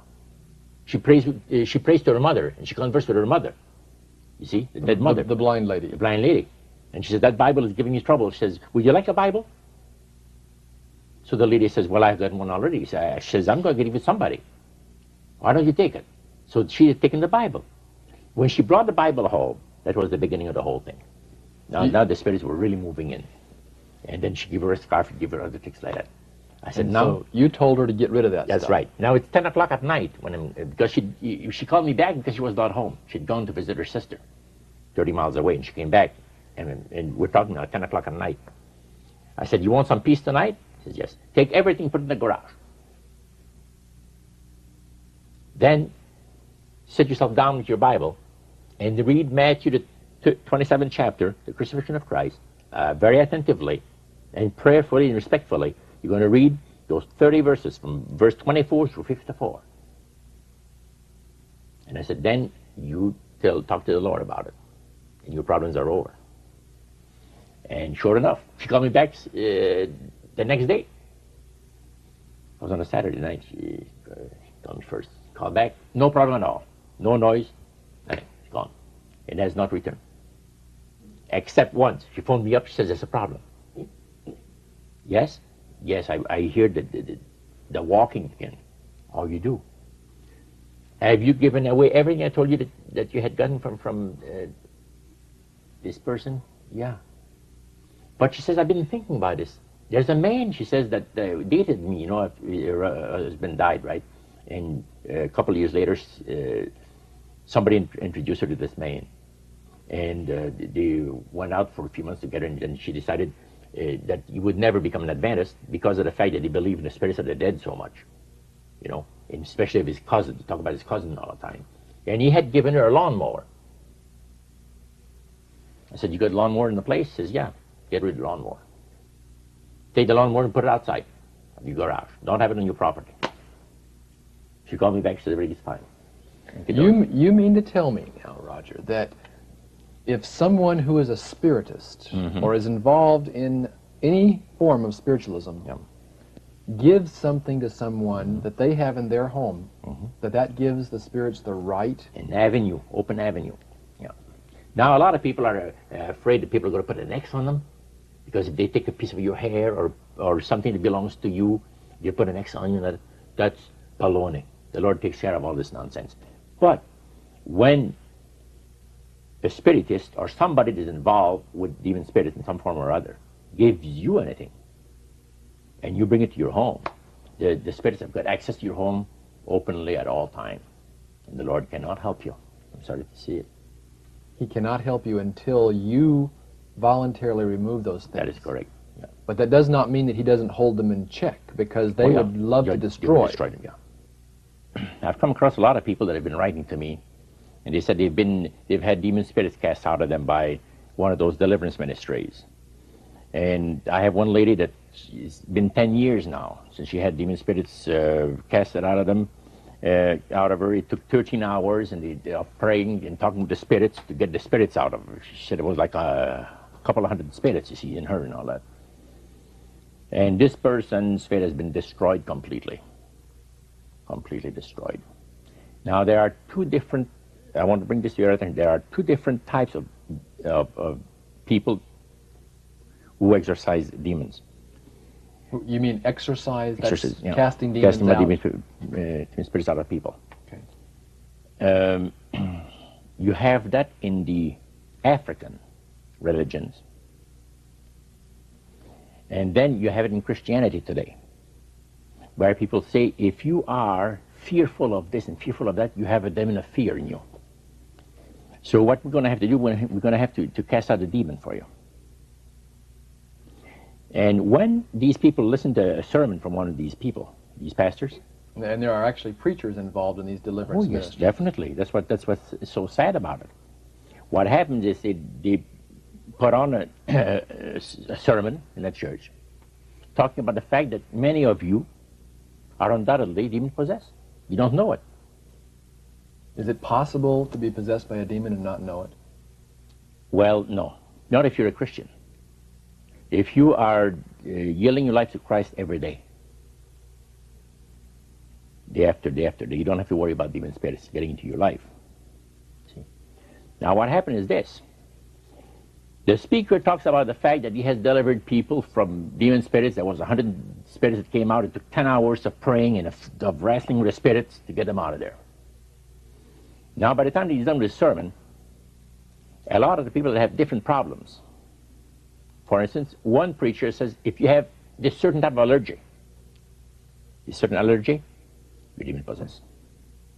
While this poor sister says, she believed that she was demon possessed. And she said, now, if Jesus could not keep me from being demon possessed, what kind of a God is he? In the back of her mind, she thinks about it. So in reality, what you're saying is that these supposed deliverance ministries that are dealing directly with the occult and casting demons out of people are not dangerous. Yeah, and dangerous. In Matthew, the 7th chapter, the Lord says, many shall say unto me in that day, Lord, Lord, have we not prophesied in your name? In your name have cast out devils, in your name done many wonderful works or miracles. And I will prophesy unto them, I never knew you. Depart from me, ye that work iniquity. Now this is a strong message that he's giving to somebody, some preacher. Well, it's a tremendous destruction of Christianity that these ministries are doing. They're doing a great disservice to Christ. What specifically is the problem with a deliverance ministry? A person that is involved in this type of ministry, where they communicate with the spirits, they talk with the spirits and ask them their names. Yeah. They have lost sight completely on Christ. The blood of the atonement has washed away from them. They think they're doing the work of Christ, and they're doing the work of the devil, because they're tearing people's faith down in Christ.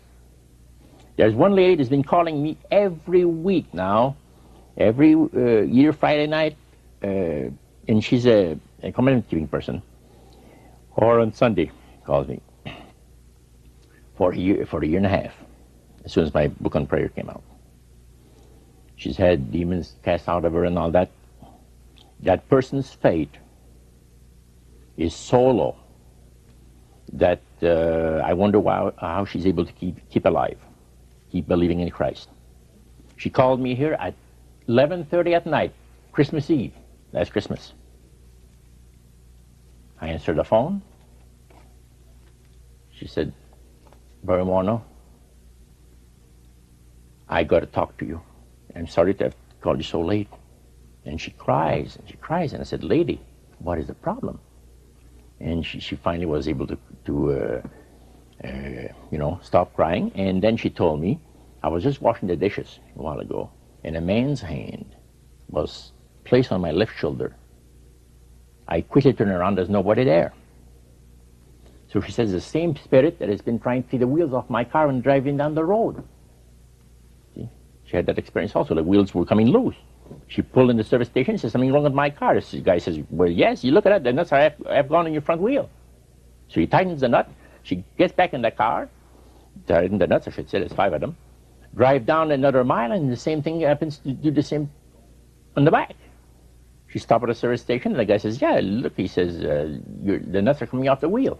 And this is a lady who had all these hundreds of devils cast out of her 10 years ago. Mm-hmm. Yeah. So she said, what am I going to do? I said, you're going to do what you need to do. Fortify yourself in the merits of the blood of Christ. And then I have to rebuild her confidence in the power of the Creator. You see? Talk to her about Colossians, about the creative power of Christ, that we are complete in Him, which is the head of all principality and powers. You see? He's created them all.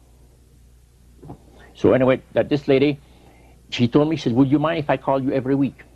Because it seems that when I talk with you, I regain faith in the merits of the blood of Christ, enough to be able to sustain myself for a week. But then she says, if I don't call you, by the middle of the week, she says, I'm ready, she says, to die. You know? She's a person of responsibility. I won't say where she works. She works for the federal government. And she's in a high position, highly paid person, and superly educated, and a beautiful person, you know, and beautiful intellect. But the person, she says, I'll never recover from this thing. I said, yes, sir, sister, you will recover from this. Don't you worry. What did you recommend to her? Well, it'd be quite lengthy to go into it, because she has such a bad case of everything. See? But you just have a few of these really hardcore cases that you work with very carefully. Mm-hmm. But some of them are wrecks after having gone through these deliverance ministries. Mm-hmm. That's the important thing. Yeah, because once they've been told by a preacher, if they were told by the grocery manager down the supermarket that they were demon-possessed because they have such an affliction, it wouldn't destroy the faith in Christ. But when a man that says, I'm a minister of the gospel, stands in that pulpit, and he says, if you have these certain fears or whatever it is, you are undoubtedly possessed by a demon. Now, the first thing that hits the mind is that, what kind of a Savior do I have that couldn't keep me from becoming demon-possessed?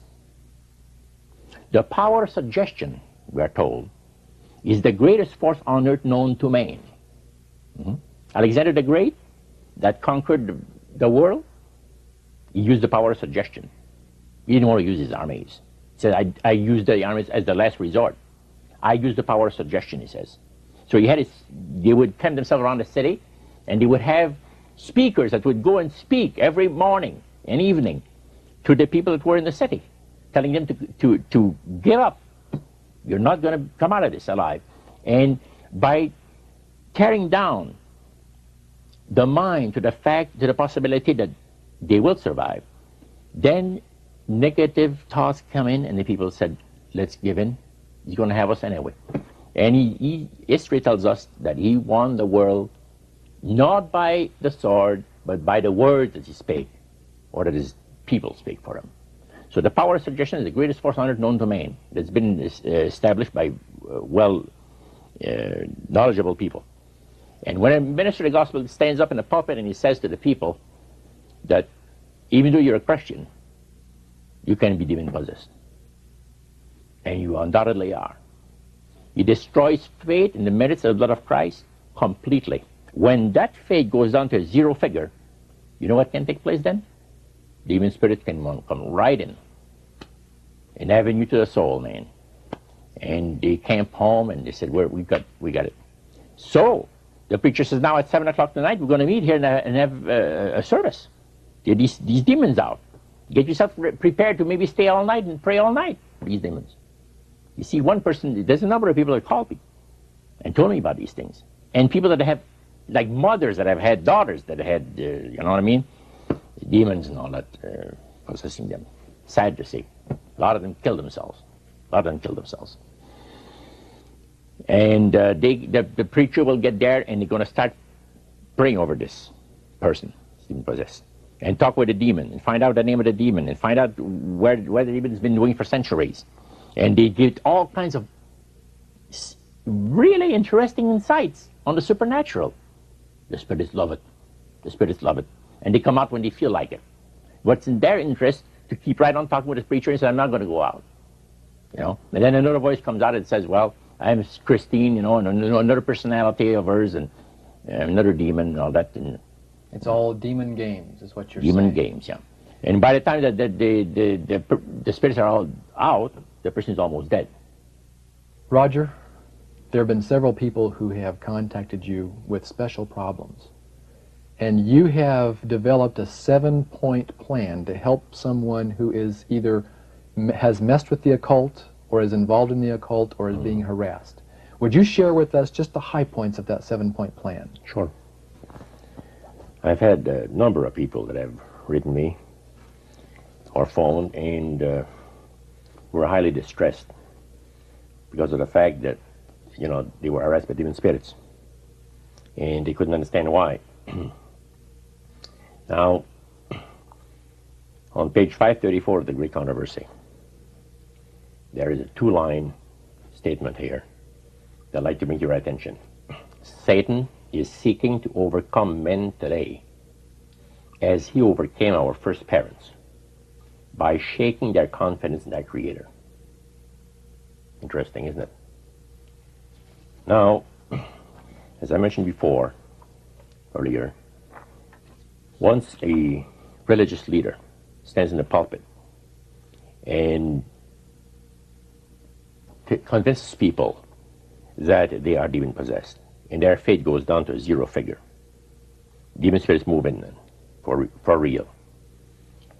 And they exorcise these people, and these spirits, I should say, and etc. But then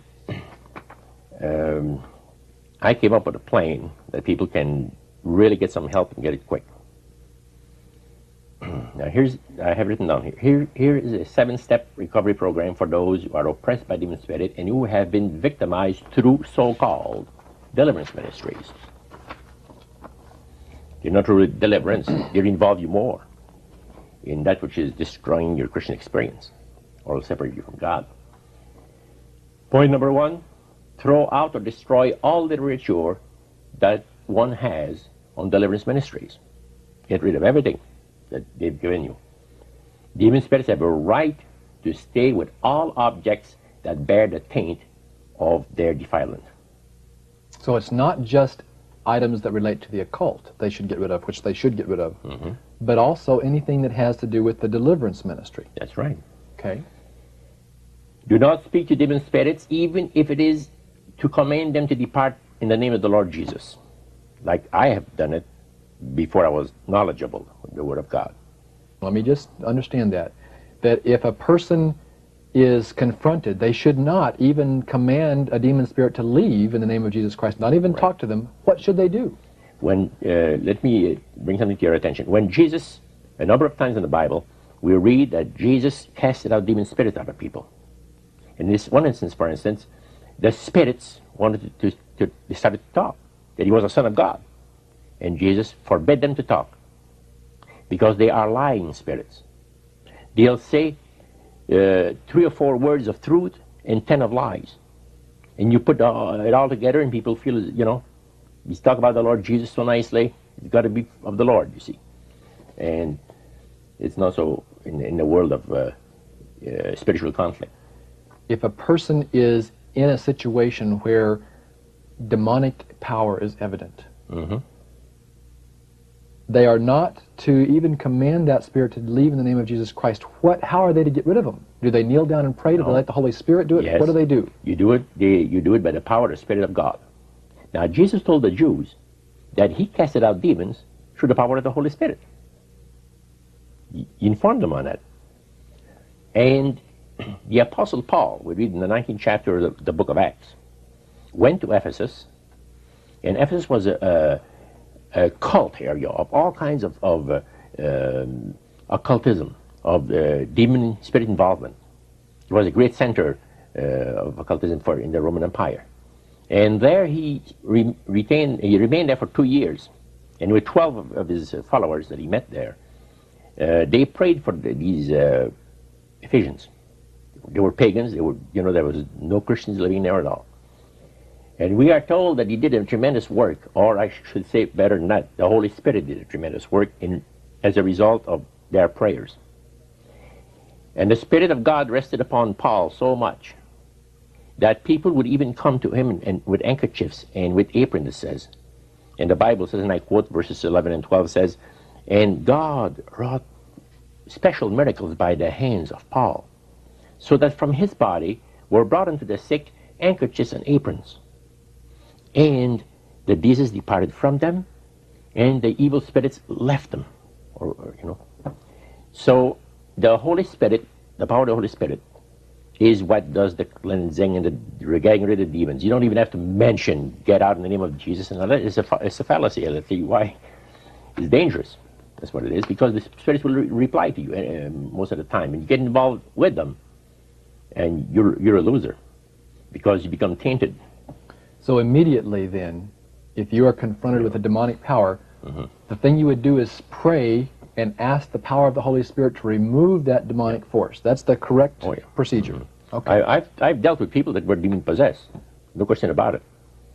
In my business of Yellow Pages advertising, certain persons that nobody wanted to handle the account. This guy's weird. One guy says, I think he's demon possessed. He was a Baptist. So I think this guy's demon possessed. I will never handle this account again. Yeah.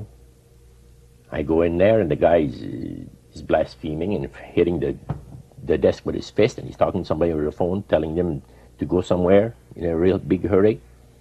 And I just start praying for the Holy Spirit of God, through the merits of the blood of Christ shed on Calvary, to do the work which Jesus said he would do. And by asking for the blood of Christ to be appropriated to this man, see, and that his sins be forgiven him. He probably hasn't confessed his sins in 20 years. He has no desire to. But he's entitled to the freedom and the deliverance that Christ gives to us through his shedding of his precious blood. And I've seen people just like a big balloon that you put a pin into. The pressure is gone. The guy smiles. Hasn't smiled in a month. You know? One guy says, hey man, he says, you know something, you've been here 10 minutes, and it's the only 10 minutes I've had of rest in the last week. He says, who are you anyway? You know? He says, you got a special power with you, man. Did you tell him it was the Spirit of God with you? I didn't tell him right there and then, but I did a little later. You mentioned 2 points. What's your third point? Go ahead and review the first two. The first you throw away all literature and all matter of materials that has been related to these either deliverance ministries, or if you're involved with occultism in some form or other. Don't speak to the spirits. Ignore them completely. And you just ask for the Lord, by the power of his Holy Spirit, in the merits of the blood of Christ, to drive away the spirits. Now you say, where do you get this thing? Well, I have a lot of verses from the Bible that I could prove it to you from. But I want to read you a quotation from page 431 of The Desire of Ages, because it puts it real the way I like to have it. Earnest, persevering supplications to God in faith can alone avail to bring men the Holy Spirit's aid in the battle against principalities and powers, the rulers of the darkness of this world, and wicked spirits in high places. And I've proven this for 45 years. This is not new to me. This is what I've experienced over the years. See? Excellent. Yeah. Now, part 3 is early in the morning, read about the crucifixion of Christ. It takes 4 minutes without having to rush through it. Matthew 27 chapter, read verses 24 through 54. It will take you from Pilate's judgment hall and bring you to Golgotha. And there you will see the Son of God expire on the cross. And that the earthquake took place. And even the Roman pagan says, truly this was the Son of God. See? And as you read that, you visualize it and you're actually there each morning. Yeah, definitely. Okay. And it'll change your life. One man phoned me up, he says, I've been going to Golgotha every morning now. He says, from Pilate's judgment hall to Golgotha every morning, like you told me last year. My life has changed. I'm not the same person. Praise the Lord. He says, I got a different view and understanding of the conflict between the force of good and evil. I understand more exactly what Jesus did for me. And he couldn't stop telling what it had done for his life. Now, you must ask God, even if it's in the middle of the afternoon, you pray 10 times before that, okay? You're going to pray about someone, or in a case like this, say, Lord, before I ask you for your help, I want you to make sure that if I have offended you in thoughts, words, and deeds, that you remove the offenses by the medicine blood of Christ. I always make sure that I have a clean slate. Because the Bible tells us that the human heart is deceitful above all things and desperately wicked. And there's a lot of wickedness that can pass in our thoughts, man. Even if we don't stop ourselves to look at it, you know. And you have to pray for faith and for the power of Christ to save you. Now, we're told by the pen of inspiration that faith is inspired by the Holy Spirit, and it flourish only as it is cherished. I will talk to you only right now about the first part. It's inspired by the Holy Spirit. So if we need the faith, where do we go? We go to Christ or to the Father, and we plead for this very special blessing. And it'll always be given you. Blessings that are marvelous. Point 7 is to memorize the Word of God in order to live a victorious, successful Christian life. And to memorize the Word of God, it automatically brings you faith, hope, joy in the Lord. And that is power. Roger, on the last book that you wrote on intercessory prayer, did you experience any harassment at that time? Yes, some. So those demon spirits from 45 years ago still didn't want you talking. That's right. As I started to write the manuscript, I wasn't very gone into it more than maybe, well, I'd written the first chapter of it as, you know, just for the kids to have something to read after if I pass away, they'll have something to know how the old man was able to pray and the Lord blessed, you know, my experience in the hospital in Canada. But then, after Daniel had told me, Dad, you should write a book. And I said, no, I'm no writer when it comes to prayer. There's been so many books written on prayer. So he said, why don't you just write Mr. Richard Coffin, that helped you with your first book, and Review and Herald, see what he says about it. Well, Mr. Coffin wrote back and says, yes, send us the 11-page manuscript that you have. We want to look at it. And then, of course, the good news came that they wanted me to submit 2 more chapters, and then the entire manuscript. Well, as soon as I started the second chapter, it was during the daytime, the garage door started to open. Now, this is an old garage door. This house, by the way, is 100 years old, a little over 100 years old. The part next to it is new, fairly new. But that garage door is probably 40 years old, and it's one of those rollers up and down with the big springs, and it makes a terrible noise when you raise it and when you lower it. And especially when you get to be, when you bring it down, it's about a foot from the floor. If you happen to let it handle, it hits that concrete, and the glass panes, the panes of glass rattle, you know, makes a lot of noise. And it opened 2 or 3 times. I paid no attention to that. Hilda calls me from upstairs, says, come down here and see who's playing at the garage door. I said, I come down. I said, everything's all right. She says, you just sit here and you watch and see. She says, this door has been opening 3 times in the last half hour. Oh. And she said, didn't Greg mow the lawn yesterday? Because I told her, maybe Greg came to get the lawnmower or something. He's going to do the lawn. No, he did it yesterday, she said. Well, I got thinking right away. I can't believe it. See, I thought of the spirits right away. But I said, don't worry about it. It's nothing at all. Sure enough, I was going up the staircase. I hear the thing rolling up and then rolling down. So I said, I'm going to go out there. I went out there, and there was nobody around at all. So I came back in to the Hilda. It's not going to happen again. She says, what do you mean it's not going to happen again? How do you know? I said, I don't know. There's a lot of teenagers around here. They must have opened the door and run. You see? Well, I knew exactly what had taken place. Because that evening, when she went to work, she worked night shift at the hospital. I started to write again. When I started to write, the door started to roll up and down. Every 20 minutes, 25, 30 minutes, the door would roll up and down. And it would hit concrete, man, and make an awful noise.